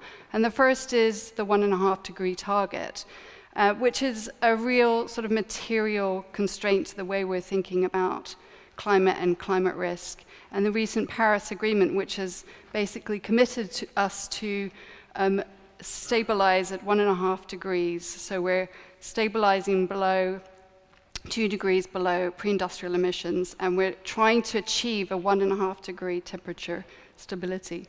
And the science is telling us, although it's predominantly based on modeling, but it does show that actually there is a difference between 2.5 degrees and 1.5 degrees in terms of the impacts and consequences for our ecological systems, for the way that precipitation manifests itself to extremes, the way that there are impacts, for example, on coral reef systems, and the way that it's going to impact on the levels of sea level rise, for example. So that's a real material constraint that we're facing. There's an increasing link between the understanding that we have around extreme events, and this links back to some of the previous talks we've had today, which have very much been focused around risk, and linking these one-off extreme events back to climate change. And while there's still significant gaps in our understanding about this, we're starting to understand better through attribution studies, and these are scientists who are using models to try and understand the link between the emissions, greenhouse gas emissions, and the events that we see. And there have been studies that have demonstrated the link between the likelihood, increased likelihood, or the probability of intensity of extreme events linking back to climate change. And we're at the early stages of this, but this is a really fundamental big shift in our thinking around risk and linking it back to climate change. The third aspect to the current framework, as I talk about, is this notion of that there are limits to adaptation. And this is really interesting because this is where risk analysts and people with risk understanding have really brought in a perspective into the climate change adaptation community and said, you know, well, there might be a limit to the extent that societies can adapt to climate change or ecosystems can adapt to climate change. And so therefore, this is really also dependent on the levels, the thresholds at which society accepts risk. So it becomes then an issue of governance, and it becomes a societal matter. So these are sort of frameworks that are influencing the way we're thinking and the way that we're thinking about governance and risk management increasingly. So my second point here is, okay, we have these frameworks that we're operating within, but we need to then look down on the ground, so to speak, and we need to look at the people and the context within which climate change is impacting. And here, we are gaining a better understanding that the way that we think about managing these risks in the local context is not just about providing critical infrastructures, which is an important dimension, of course. It's not just about providing the walls and the infrastructures, but it's also about thinking about the softer sides, the social, the political context, and how we go about understanding those better in a kind of holistic way. Obviously, considerations are multiple. So when we think about the local, at least I do, I think about the ecosystems and the ecological context. And we see that this matters because in the local ecological context, climate change plays out in terms of affecting water availability or crop yields or sea level rise, which then has implications for the way that we grow our crops, for example, or whether our soils are becoming more saline. So, for example, we see in the Sundarbans in India now increasingly that communities are affected by the fact that sea level is rising. There's increasing salinization of their crops, so their crops are failing. This might be compounded with cyclones, increased evidence of small cyclones that are hitting the coastal areas, combined with other globalization, economic, political parameters, but which lead then to affecting people in their everyday livelihoods. People are having to maybe move out of the areas. Fathers and mothers are having to leave their kids behind with the grandparents, and while they go and seek work in the cities, for example.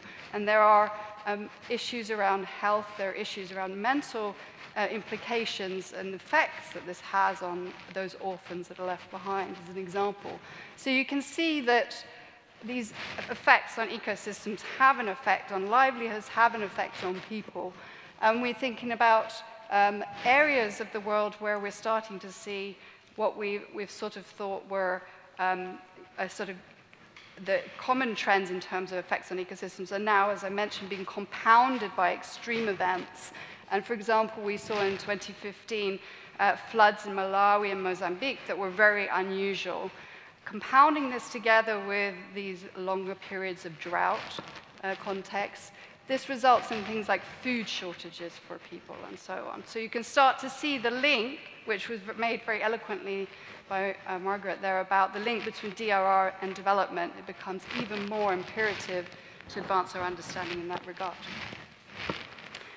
So we talked about ecosystems, we talked about communities a lot, and we also heard about individuals earlier on, and that these are implications for individuals. So what's very interesting to me are the 300 to 400 million people who are living in chronic poverty, the people who, for example, might go through a process of sort of mobilizing out of poverty, but then they're hit by a stressor, and then they fall back down again.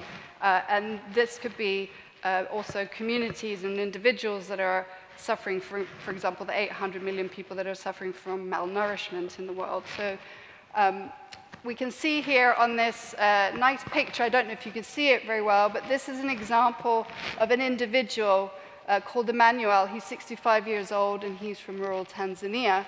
And in his life history, you can see here, if I had a pointer, I could show you, that at points in his life, he's gone through stresses, and they've hit him as an individual, okay? So he's lost the advantage at some point in his life. Oh, sorry, I'm having issues with my mic today.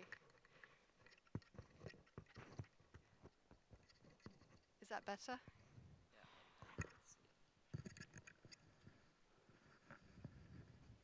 Okay, great, thank you, much better. Okay, so so we see Emmanuel, he's been hit by losing his education after a bridge collapses in his village, for example, but then he finds a way to buy his, invest in some assets over time, so he goes into fisheries. He's hit by a personal tragedy in his life, and then there's also he's also hit by changes in terms of the fishing regulation. But we could think about that as you know, an external shock. We can think about that in terms of, if we think about climate change and the effects that that is going to have on the fishing sector, for example, and the livelihoods linked to that. We can then see how individuals are affected, and it comes back down to how individuals are affected by these stresses and how they are able to adapt to climate change. So this is work from the Chronic Poverty Network, and they point out that it's really important to link together with disasters, for example, disaster risk reduction, thinking about how we can tackle chronic poverty, how we tackle these issues around discrimination, for example, we've heard earlier. It really links back to many of the things that have been said earlier today. How can we support to prevent conflict, for example, to reduce vulnerability, and so on. Building ways for people to actually build their capacity out of poverty and these stresses that they experience. So this is my third and final point here. I have a few more minutes left. So we have this sort of global framework that we're working with 1.5 degrees. We're trying to live within the limits to adaptation, so to speak. And these increasing potential likelihood of links between disasters and climate change. And on the other hand, the other end of the spectrum is the local, how do we bring these things together? I mean, this is the opposite ends of the spectrum. And one sort of provocative way in which these things may be linked together is the notion of attribution here. And it's a provocative area because some people say that we cannot attribute every event or whole suite of events of climate change and how to greenhouse gas emissions, but also what does it say in terms of how people are then compensated for the effects of these disasters on their livelihoods. We know from the National Academy of Sciences last year published a report which was showing us that we can now link certain events much more readily to climate change, but nevertheless, we don't have the tools yet to be able to think about politically what this means in terms of those individuals. So Emmanuel from the village in Tanzania, is his livelihood affected by climate change because of the disasters that have struck him? How do we then link that up to the global level? So I was thinking about this, and this has come up throughout the talks today. It feels that there is some notion of importance of responsibility and instilling responsibility across scales, and how do we actually go about doing that effectively and not in a way that's naive. And I really liked the conclusions earlier that were made about the solidarity point and linking people through existing frameworks, but perhaps new frameworks. So one potential framework might be thinking about a human security framework. The group Open Democracy are talking about at the moment, about situating the notion of security within ways in which people are living, things that make and have meaning to people. So, for example, thinking about ecological safety and the safety and the safeguards that the ecological systems provide to people, for example, or food or health and so on. Okay, so in just as summary then, I would say the three key points are three emerging themes here. One is around we need new critical frameworks to be able to attribute what's happening at the local level to the global and vice versa in terms of risk. There's an opportunity here to instill some responsibility across scales within this framework of global climate risk. And there's obviously space and value in actually encouraging more action to science and science to action. So linking these two communities much better together. Thank you very much.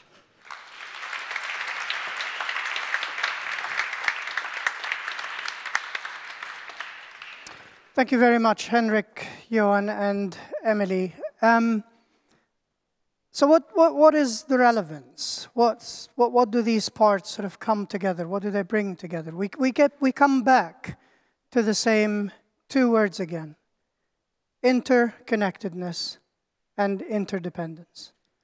So what happens if we surpass the 1.5 degrees or the 2 degrees without getting too much into direct causality?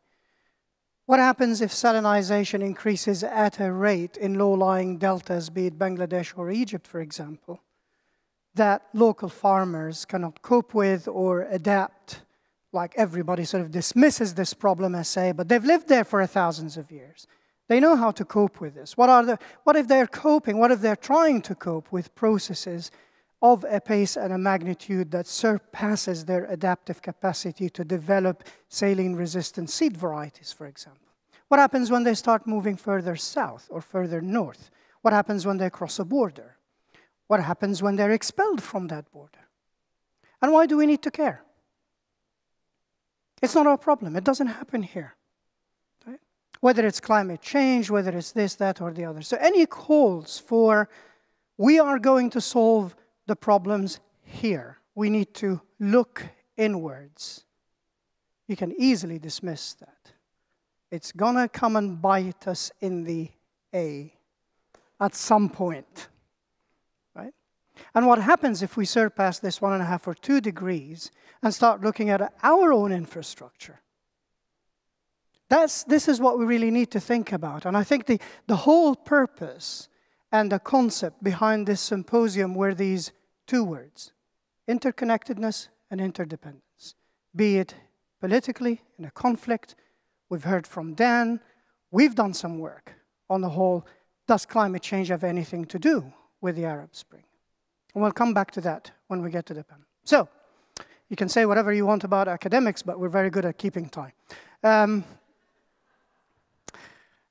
Let's refuel a little bit with coffee. I would like to invite you to coffee just down the stairs there, and then we will reconvene again in exactly half an hour. Yeah? 30 minutes, back here in half an hour, and we'll have an open conversation. Thank you. This is the time that we have an open conversation, so it really depends on you whether we're here for 5 minutes or for another hour. Well, let me start with you, Dan, first. And since and I had the pleasure of working with you some years ago, and the whole issue of climate and conflict, without going into direct causal relationships or attribution, but one of the things that we came up with in our work was coining the phrase, the consequence of the consequences.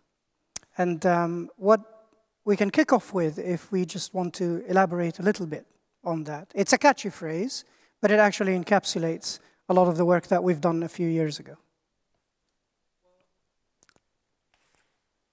To go to the theme that I raised earlier, uncertainties, there's a whole lot of uncertainties about what the effects of global warming are. And the more you try to trace those in detail, and the longer you make the chain of effects, the harder it is to be certain about that absolute attribution. But you can draw up models, essentially, which are narratives of what you could expect to happen based on comparable experience elsewhere, and then you can see if the real world starts to bear any resemblance to this. So, for example, if the human habitat in some places becomes less habitable because the rainfall pattern changes dramatically, for example, either because precipitation increases or because it concentrates so that the monsoon gets shorter and more dramatic, and what used to be 42 days of rain falls in 20 or so days, like in Nepal, or because major weather events like typhoons shift their locations, as they have in the Philippines, or because you get extended droughts, then that has an impact on how people are living. Perhaps they're able to ride it out, right? But perhaps the impact is so serious and the assistance that is available to them from government or from international organizations is not good enough or quick enough or inclusive enough, or, to use a completely non-scientific term, is not kind enough. Perhaps it's not reliable enough. Then maybe people start to move. And if they move, where do they go? Well, mostly, although there have been a lot of fears raised about climate migration, right? In Europe, for example, mostly people move within their country. They move from the countryside to the city. At most, they may move across the border.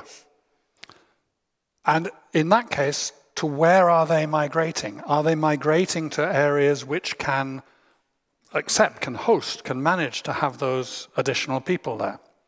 If not, they will put pressure on the resources which are there, which are available. They will put pressure on all kinds of things, from the availability of drinking water, to firewood, to living quarters, and so on.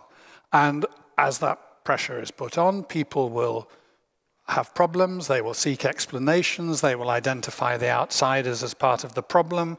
If the government is not inclusive enough, supportive enough, conceivably, the problems will emerge from that. There are all sorts of other scenarios that one could draw up. I think the one which, in terms of tracing consequences of consequences, one of the ones which I find most interesting is if you have droughts and perhaps other climate variability in major food-producing countries, what does that do to the world price of staple foods, like, for example, wheat? Right? And what does that do to the price of bread in, for example, a Middle Eastern country, which is the world's largest importer of wheat, where people in the good times are spending about 35 to 40% of their disposable income on staple foods, and where prices are only kept at a manageable level by government subsidy.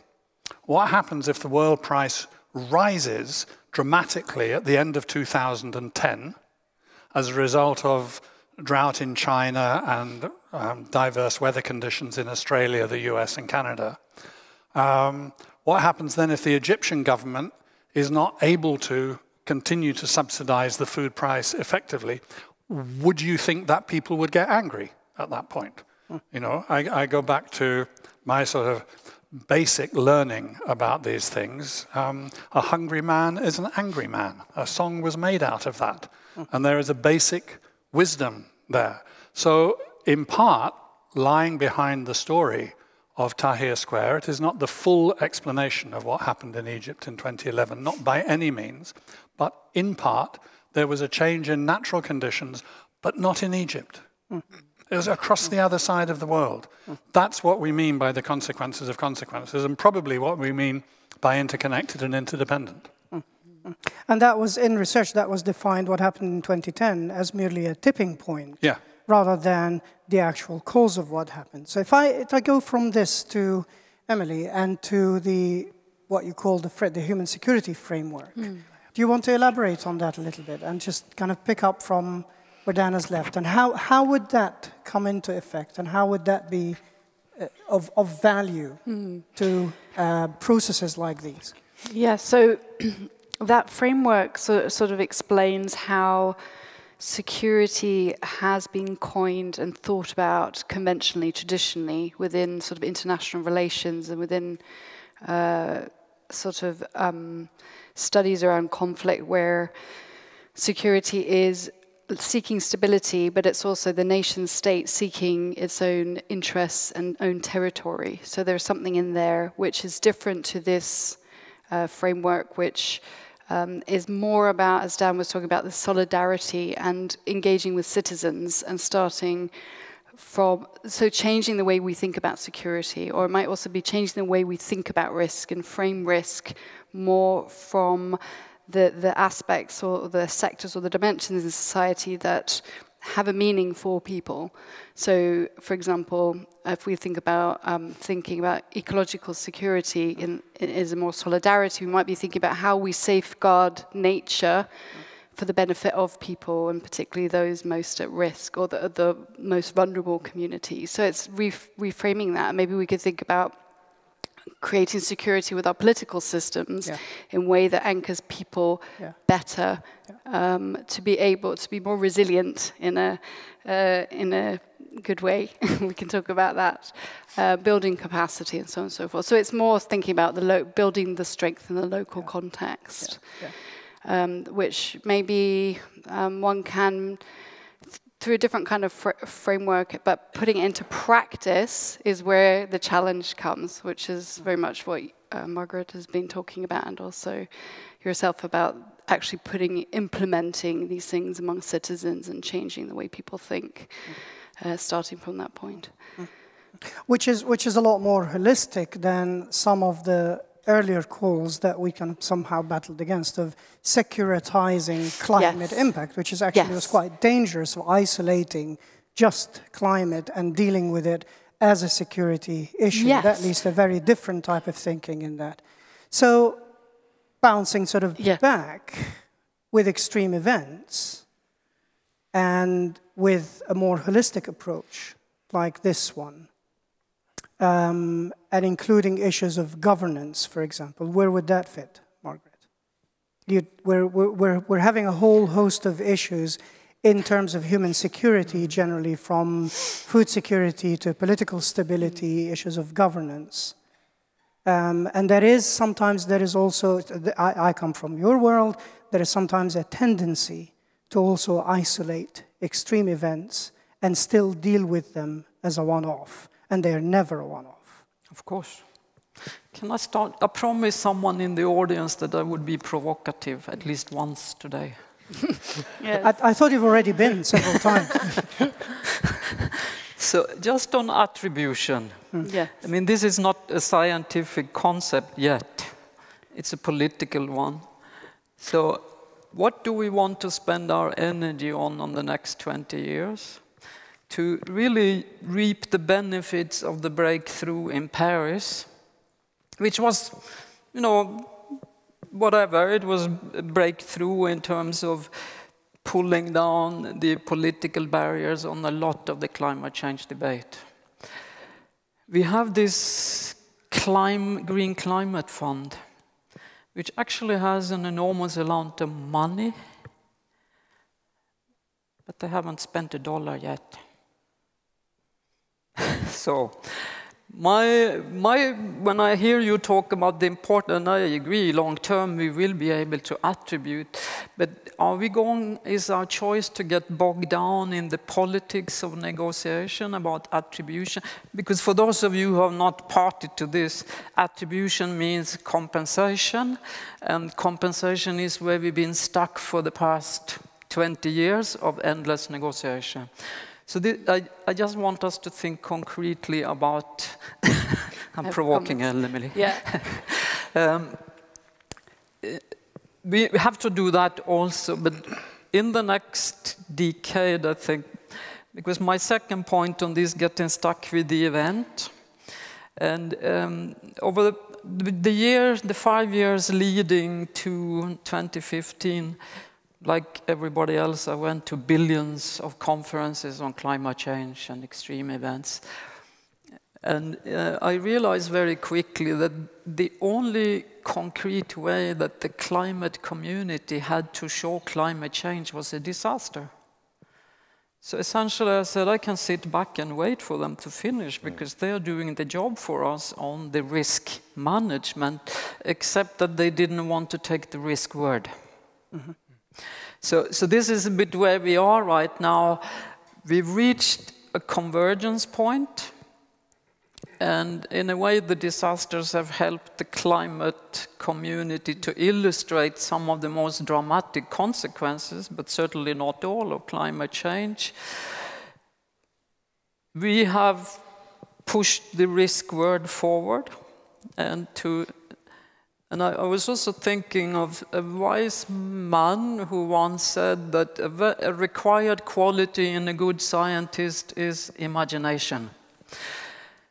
So how do we move to actually start imagining what those risks could be and try to really bring them down to concrete things?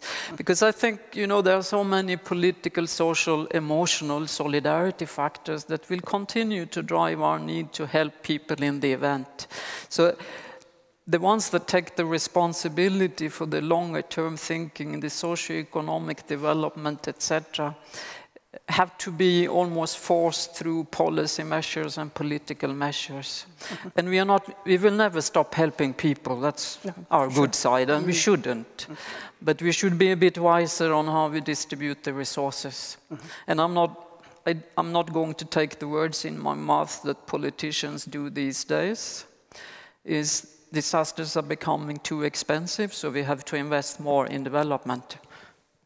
That is not the logic. Because that doesn't solve the political challenges that come along the way. So, so there you are. Attribution. Well, what I'm optimistic about, and we've been in this field for quite some time, is at least these two communities are talking to each other. That's a good start. The climate community and the disaster community. Yes. Now, we turn to infrastructure systems and societal systems. We've listened to Emily's presentation. How do you see this holistic human security framework reflected or of value to the way we deal with risk to critical infrastructure, for example? Now, it's not isolated by itself, but it's part and parcel of the whole. And I don't mean just in Sweden here, but... No, but I mean, you realize when you listen to all these speakers that things are connected, and of course they are connected to a higher extent than only among critical infrastructures. I mean, you yourself, you mentioned the consequences of consequences, and food prices rising in a place that is not sort of physically connected directly. That tells me that these dependencies and interdependencies are crucial to understand many of these issues that we are dealing with here. And if there is one lesson that I've learned from sort of looking at critical infrastructure, is that we have a tendency to narrow our focus and look and try to divide the problem into segments and try to solve one at a time. And then we imagine ourselves that we can just put the pieces back together again. I don't think that works always, not with these complex problems. You have to look at it from a holistic perspective.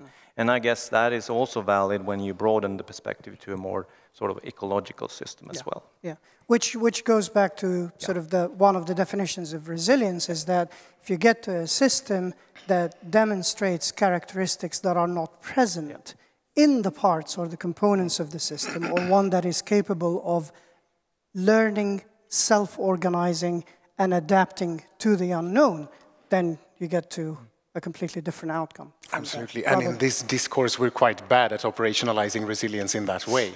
We are good at studying resilience despite systems rather than thanks to systems, in a way. So we need to get better at understanding what are actual resilient systems rather than some resilient actors in a perhaps very brittle and unforgiving system. Yes. A totally different approach from investing in actors and looking at the system as a whole. Is MSB doing this? Looking at the systems as a whole, yes, or having a holistic perspective? Yeah. Yeah, I think we are, but I also want to be once again a bit modest here and admit that it is super difficult. I've heard Dan saying that conflict, that it's not necessarily a bad thing, that it's about development, it's about evolution. And I think it's a little bit the same thing in our line of business, crisis management, that a crisis is in a way an opportunity because it actually helps open your mind. Okay, so this was also possible. This seemingly unexpected is possible. So, because I feel that one of the things we are constantly struggling with is to get the attention of the political leadership about things that haven't as yet happened, because they seem so unrealistic. So, you know, we have these scenarios, but we can never really model. We can never really model the interconnectedness. We can never really capture these worst-case scenarios. We are, though, right now, I should say, and this is very much a result of also what we're doing in civil defense planning, and we have this new buzzword called hybrid threats, which is what is happening, you could say, also in the gray zone before we move into a war.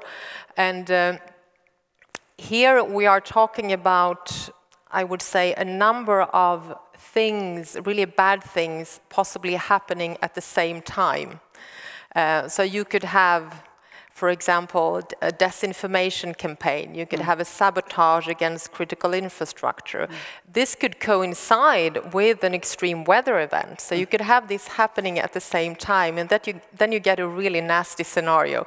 And this will possibly never, you know, we can't really, you know, take it down and say, okay, so this is how it will happen. What we can do is to think, okay, we're gonna put our systems, we're gonna stress them to the ultimate extent.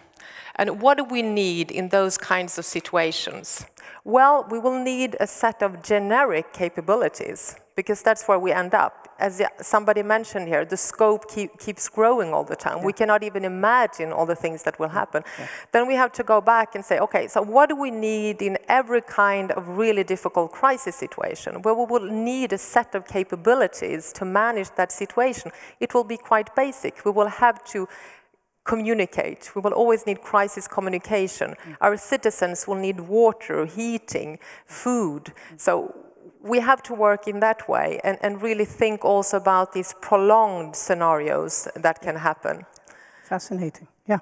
Yeah. And before I turn to you, the audience, and open the floor for questions, I actually have an anecdote that I never tire of saying. Between 2008 and 2010, I had the privilege of being part of a project run by the International Migration Institute at the University of Oxford. And it was a Eurocentric, and we were building future migration scenarios. And scenario building draws on expertise from all over the world. So labor, unions, investment bankers, oil companies, people like me, migration experts, etc., etc. In December 2009, we were in The Hague, and one of the implausible assumptions, when you build a scenario, you put the sort of plausible assumptions and the implausible assumptions on a quadrant, and one of the implausible assumptions was massive upheavals in the Middle East leading to mass population movement, and everybody said, yeah, all right, okay. Let's move on to the serious stuff. That was December 2010, lo and behold, what happened. And that, as Johan said and as Emily said, we can't use these paradigms of planning for a world that we think up to 2010 when the paradigm had completely shifted, but we were still dealing with a certain world. We were still thinking that the Middle East and the regimes in the Middle East are a certain unchallenged certainty. So in an uncertain world, and in what we're trying to unpack here, we're here to engage and to answer more questions. We've got a couple of microphones floating around. Please raise your hand, the microphone will come to you, and before you do, could I just ask you to introduce yourself, and we would like to focus on questions rather than an actual thesis. So could you be brief with your question so we can devote more time to the discussion? No worries, I'll be brief. My name is Tamara, I'm a master's student on sustainability, and I just want to ask the panel what the role of businesses is and of innovation when discussing planning in all this disaster management. Thanks. Is this specific to any of the members of the panel, or who would like to take this? We'll take one question at a time. So anybody would like to respond? Sarah? Well, I mean, I confessed earlier during my intervention that we aren't working enough with private sector, but obviously business has a big role to play here. And I mean, it suffices to look at all these critical infrastructures that we're discussing. One of the values of national security here is maintaining the functionality of our critical infrastructures. And for this, we need to interact. And we did a very interesting project a few years ago where we looked at Mälaren, and we looked at how Mälaren could be flooded. And we actually went around and talked to, first of all these municipalities surrounding, but also all the businesses that lay around Mälaren. And we discussed with them, how would this affect you? If Mälaren would rise and all these, this would be underwater, these service tunnels would be underwater, we would have electricity failure here, communications would be disrupted here. And we had this discussion with them, and it was so valuable, and it gave rise, I think, to a lot of positive effects within these municipalities in terms of dialogue with business. So yes, of course, business has a super important role here. We also do, I mean, we fund research, and we aren't really, I would say, doing innovation within MSB, but we are actually funding an innovation platform within the Swedish Defence Research Agency. And they are looking at various solutions, I mean, in terms of also how we're developing our equipment, for example, in what we're doing in rescue services. Innovations are absolutely necessary. I mean, it's, we see, I can mention another concrete example that we've been looking at, things like antimicrobial resistance, for example. How will this change society? Well, here we can see that this will have quite concrete impact on our line of business. It will affect how we can interact with patients, it will affect our equipment, it will affect how ambulance services work. So many, many examples of this. So business have a very important role to play. But we need to, I think, as I said before, I think we need to find also new ways of engaging with them. We aren't doing enough. Yeah. Margrethe? Let me just tell you, I think there are 2 or 3 things to consider why it hasn't happened yet, and how we went about getting business involved in defining their own role and contribution to Sendai. First, and that takes some energy, you need to work with business so that they define their own interest in actually not engaging, but in defending or protecting their own business sustainability. Their money, their labor force, their water, transport, their infrastructure. And so we did a work actually with PwC as a helping agent, and we spent an enormous amount of time even getting into the CEO's office for this question. That was, 20% win among the many we tried. And we're not really understanding who are these people, disasters, humanitarian things. Yes, we give money. Yes, we send trucks. So after some hard work and thinking through risk management and what happens to you and how do you pay for it and do it actually get to your boardroom and how does it turn up into your financial reports. So the more you talk about it, the more it became a more real issue, and you can also see how business actually discount for losses that they don't want to declare. So one thing that we have found is, of course, that business lose money in disaster situations, but they hide it. They hide the losses, they just disappear. What they cannot hide is that people don't come to work because there is no transport, because the kids are not going to school, because the schools are closed, etc. So that whole process of defining their own interest in engaging is number one. Secondly is to really look at what is the cost actually, how much, what are the losses, the direct ones and the indirect ones, and who pays. And this differs between country.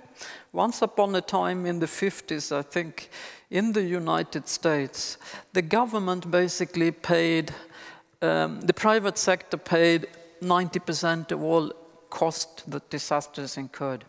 That has completely turned around. Today, the government pays the 90% and the private sector pays, well, I think individuals pay the rest and the business pay very little.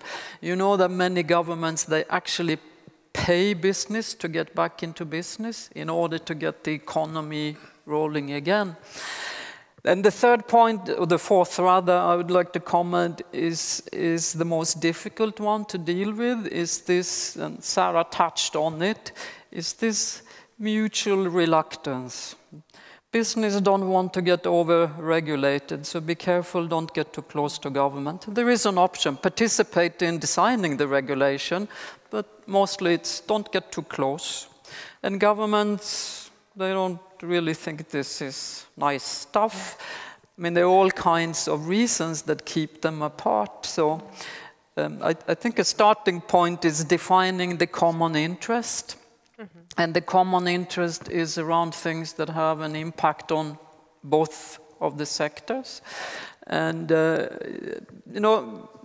Japan sometimes is held up as very good at this collaboration with private sector, but it's essentially through regulation and legislation, which is fine, it's worked, they are there, but that doesn't work everywhere. So I think this is it's a major opportunity, it's a necessity, but finding the governance model that makes it feasible and natural and spontaneous still remains to be done.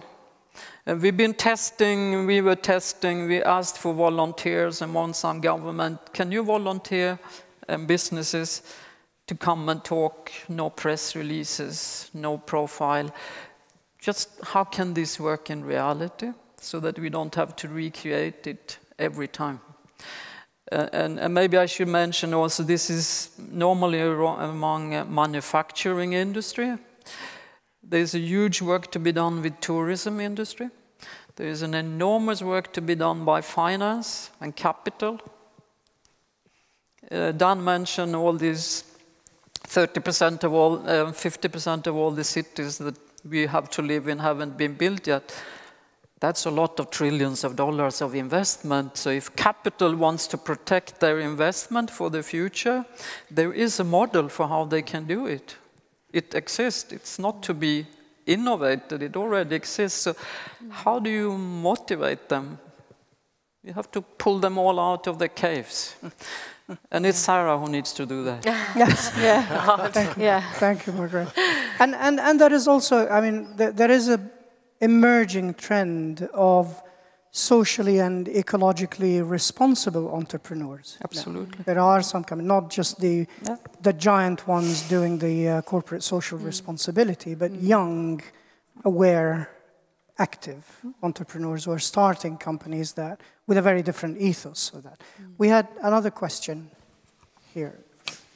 Thank you. My name is Svetla Tsolova, and I work in a European Agency for Disease Prevention and Control. Maybe some of you are aware of, some of you not. It's located in Stockholm, and our mandate is collecting data and making risk assessments, specifically for infectious diseases. So we touch upon almost all the topics that were discussed today, and I would like to thank you very much for the very enlightenment talks. My question is, we talked just right now about involvement of probably private sector and business, but still governments probably need to be much more engaged. And in health area, thanks to Margareta and her team, health has been now much more present in Sendai framework, and then there are Bangkok principles on health. But it's health after a disaster. But what about if a disaster is caused by health issue, like by infectious disease? And we don't hear much about infectious diseases because there was a lot of work in the last 50 years to prevent them. So there has been a lot investment, but we see the opposite trend now. Governments disinvest in public health, especially with the financial crisis, where there were significant reductions in public health services, including health. So my question is, we hear from Sarah that still needs to be done with engaging and promoting, but how do we really promote preparedness planning to the governments so that they would invest? So I think many of the speakers can answer this, but I would be curious to hear because it's one of our tasks as well. Thank you. Sure. Sarah, would you like to respond? Yeah, I mean, we do have contingency planning. We have actually at national level a contingency plan for pandemic preparedness that was born out of H1N1. So we're doing that. And when it comes to preventive efforts or even things like, for example, I mean, what we're looking at is a bit like you need to stockpile certain medicines, for example, in terms of that we're moving more into preparedness. So we are doing this, but this is it's a constant struggle. It's a matter of resources and what you're giving a priority to. But I would say that Sweden, compared to many other countries, still has a reasonably high level of preparedness in this area. That would be my answer. Yeah. I think that there was no doubt that after the Ebola crisis in West Africa, there was almost a consensus and an agreement that this was not just an epidemic. This was a failure in a public health system. If you had a public health system, a functioning one, in any of these countries, then a lot of this could have been contained and not spread as bushfire, as it were. So. And I think when you talk about preparedness to that, well, of course, there is preparedness in terms of stockpiling, but you're supposed to be managing the residual risk rather than sort of the actual outbreak. A public health system would contain that. Before we move on to the next question, and can I put you on the spot again? And with something like the Ebola crisis, which is also a classic case of a cascading How do you see that? Not actually something similar happening in Sweden, but how do you? What would be your advice as a system of systems to a country like Sierra Leone or Liberia or Guinea, for example? Want to play with that, Henrik? Not really to advise on healthcare systems, but I mean, I could reflect on the interconnectedness here. And obviously, transport systems are interconnected now, and that opens up, again, possibilities for consequences, spreading of diseases. And I mean, one lesson one can learn from studying the design of these type of system is compartmentation. I mean, you need the ability to compartmentalize, to contain things. Otherwise, you will simply spread it to the whole system. Okay, good. Dan? Yeah. Yes. In Liberia, there was a point for approximately the first half of the Ebola crisis when the government's reaction was quarantine. And it was essentially an enforcement response. And to some degree, I mean, it was certainly policing, and to some degree it was direct military response. And the epidemic continued and getting out of control. And at a point, they essentially reversed their policy. And they said, we can't do this by enforcement, we can only do this by consent. We have to explain, we have to mobilize. We have to get people's support for this so that they stop breaking out of the quarantine areas. We still want them to stay put, but they must understand why they should be staying put. And you've commented about this point of the governments becoming willing to evaluate themselves and hold themselves to standards. Well, the Liberian government carried out its own evaluation afterwards and said, you know, we got it wrong for half the time, and then we started to get it right. And as you know, and the crisis fell away quite quickly. In Nigeria, there was a real fear that Ebola was going to spread. And I don't know if you remember the details at all, but there were a few cases reported, and then suddenly not. And I think almost everybody who has looked at that has said, well, there was a quick dissemination of so-called Ebola rules. This is how you relate to each other. Don't shake hands, don't kiss, don't get close, stay a certain distance from each other, everybody, you know. And this was all spread by social media. Now, to think of this as being a triumph for social media would be one way around. But my question is, well, where did that information come from? And why was it trusted? Because that is the key thing. I think that a lot, when one's talking about resilience and thinking of it as a generic capability, the issue is information. Is this a community, a group, a society, a company, a person who can absorb information, analyze and understand it, figure out what to do with it, disseminate as necessary, and act upon it? If so, you'll probably find then that you have a kind of fungible resilience that helps that community or whatever handle conflict, respond creatively to epidemics, deal with extreme weather events. You will find, because they have adaptability, information is in many ways the core of this whole thing.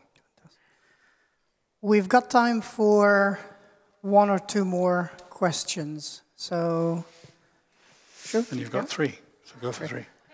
So my name is Shu Liang, sorry. I'm a master's student here at Lund University, and I would like to just ask for story. So far we've heard a lot of perspectives, but one thing I noticed when I was doing my internship in Kenya was that we, like a lot of people working in the field, we are believers. And the truth of the matter is, the real resistance is in people's reluctance in buying into mainstreaming DRR, disaster risk reduction. So I would like to get your story in your career, how you've witnessed some resistance turn into support. I mean, I think we can all think of a few leaders that can turn their to different camps. So if you can share a story that we can draw some wisdom from, that would be great. Who wants to take that? And very quickly, so we can take two more questions. story that changed things. Maybe for me it's a personal story which changed the way that I wanted to approach the so-called community involvement. I say so-called because, you know, community can be really the lowest level of a society, but I decided in the beginning of this job to go and visit community cities that had been affected by disasters 10, 15, 20 years earlier, just to understand what stays with you. Because what stays with people will have to be the issues we have to tackle. So I visited Maharashtra, which 15 years then, so 20 years earlier, had an earthquake. And they were given by very nice people new earthquake houses. Very nice, moved the village. So meeting with lots of women and men for that matter, but separately. So when I asked the women, so what's the result of all this? What do you remember? Well, no one remembered the houses, except a grandmother who was very happy that her kids had now a safe house. But what they remember was the two things. One, they said there were lots of these livelihoods projects, really useless. We were just selling things to each other. There you go. And secondly, when I asked them, well, what do you think people like me could do for you? Is there anything that I can take away here with me? They say, yeah, can you tell us how we can reach the highest level of our government and the world so that they can deal with these climate change issues? Our harvests are completely confused. The rains never come when we expect them. The seeds don't work. So that I have used then as an approach. The other one, I actually went back to Kobe in Japan after the earthquake and talked to some people, and it was the same thing. What really stayed? And what really stayed were two things, and eventually they had a very successful reconstruction. The first thing was the economic disempowerment. They never got their jobs back, and people lost social dignity. And then social health, because a lot of violence in the family and substance abuse. So that's what I took away from there. So you can see it's social and economic issues. It's not physical issues, actually. Thank you, Margaret. I've been given very stern signals that we're out of time. So what I'm going to do now is just ask the panels to go around very quickly and in 2 or 3 words each, just tell everybody what are the sort of the 1 or 2 key messages that we walk away from here with. I'm going to start with you, Emily, and we'll go around that way. Okay, very quickly. I was just thinking my story would be that we all are heroes of our own stories, and the complexity here is if every stakeholder is a hero in their own story, we have to try and think about ways in which we bring those heroes together to understand their different perspectives. Wonderful. Johan. Nice. If we do not want to use actual disasters as window of opportunity for change, we need to come up with new ways of requisite imagination, if you like, when it comes to how we imagine future possible states and possible ways to interact. And that, I think, is by embracing in cultural activities. Read more literature, get inspired by operas. That, I think, would be a really interesting risk management initiatives if we do not want to wait for the next disasters. Wonderful. He plays opera in his office, and I can hear it from my... That's not even true. Henrik. Yes, more briefly. I mean, in a world where everything is connected to everything else, I think we need to collaborate to manage risk. There's simply no other way. Sarah? Well, I'm on the same line here. I thought it was fascinating to hear about the fact that risks or this interconnectedness, it's so much about social networks, it's about people. And I think that really captures the essence of it all here, that's the way forward. We need to cherish these networks. Dan? Yes, 2 brief points. One is that recovery happens after a disaster because it must. Right? There's no must about preparedness. So it requires a conscious, collective, deliberate, intercultural, creative effort. And the other thing is that it's never a certain world. It has never been a certain world. But sometimes it looks certain. Well, we now have the luxury. This is an uncertain seeming world. And maybe that can liberate our imaginations a bit.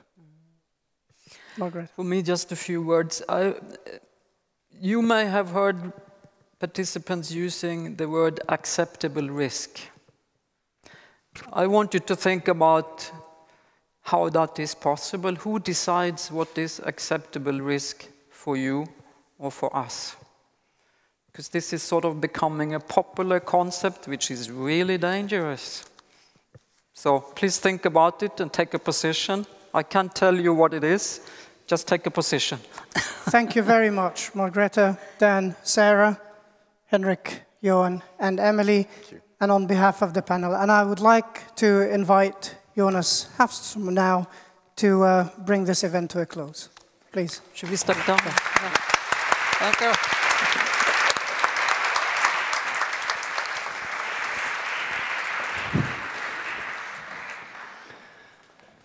Dear friends, it's been a long day, and between me and between you and the end of the conference, I'm standing here, so I better make it quick. Well, thank you all very much for coming to this day-long event, embracing the theme, Is the World Becoming a Better Place? I hope you have enjoyed it and found it rewarding and also thought-provoking.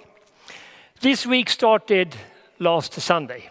It was a panel discussion and 4 items were discussed: democracy, sustainability, equality, and connectivity. And the students at the university gave their own perspective. One young student said, and I quote, "If we don't believe in what we are doing, we wouldn't have anything else to work for," end of quote. Indeed, if we don't believe that our approach generates long-term progress, jobs, welfare, at the same time preventing wars and conflicts and protecting values such as democracy, freedom, and human rights, then we have been wrong for a long time. Or have we? I will give you a personal example. It was the early 1990s. I was working for Prime Minister Carl Bildt, and just before Christmas in 1992, the Prime Minister took his closest foreign policy advisors, visiting our soldiers serving with the United Nations peacekeeping operation in Croatia.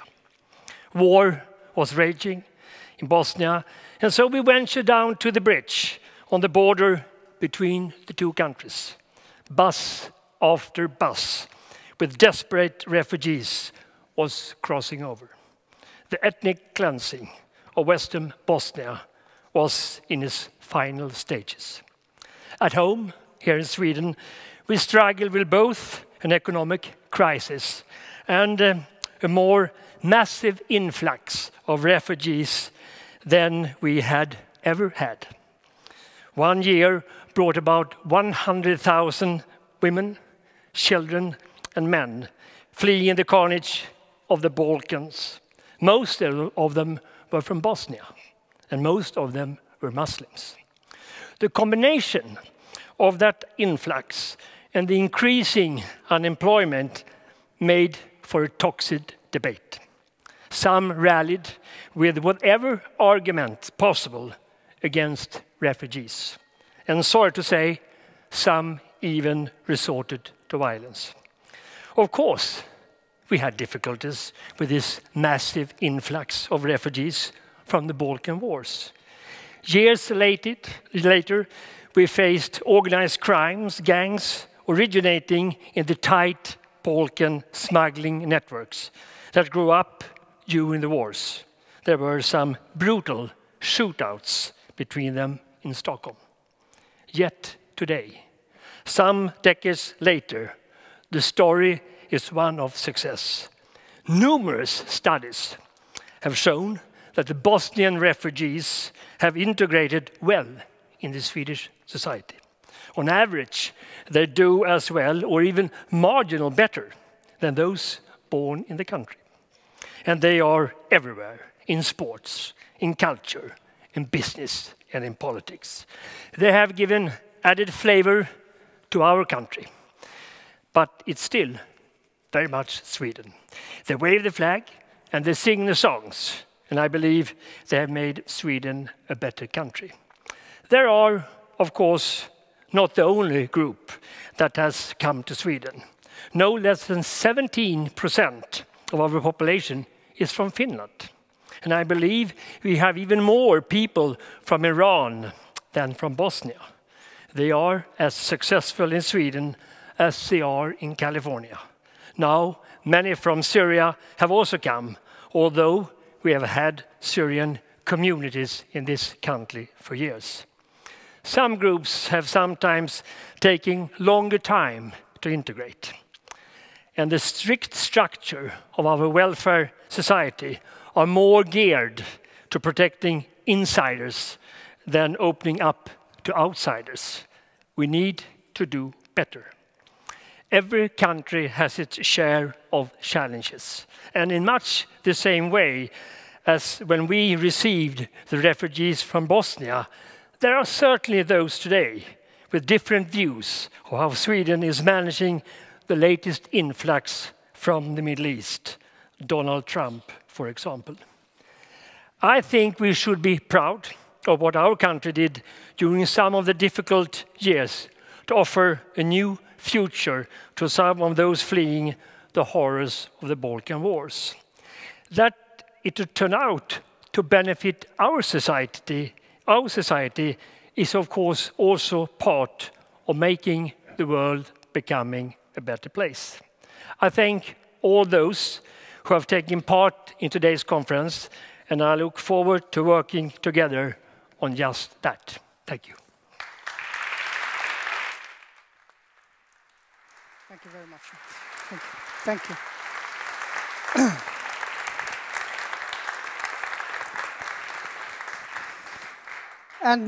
And before we bring this to a final close, I've got word of thanks to quite a few people. I can't take full credit for this.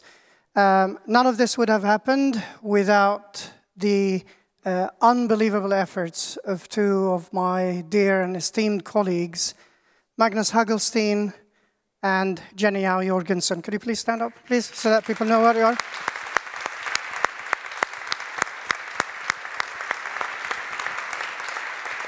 And we've been working together for the last 4 months. Karen, Louise, and the whole team who organizes the Jubilee events, and everybody who contributed to this, including the technical team here, have been changing our batteries quite regularly. Thank you very much for coming. I can make you a promise that when we celebrate another 350 years of Lund University, I will be doing this in fluent Swedish by that time. And I was told to do this, and I didn't do it at the beginning or the opening of it, but from the point we started planning this event, we always knew that it was going to be great. It was going to be fantastic. It was going to be incredible. We knew that all along. Thank you very much.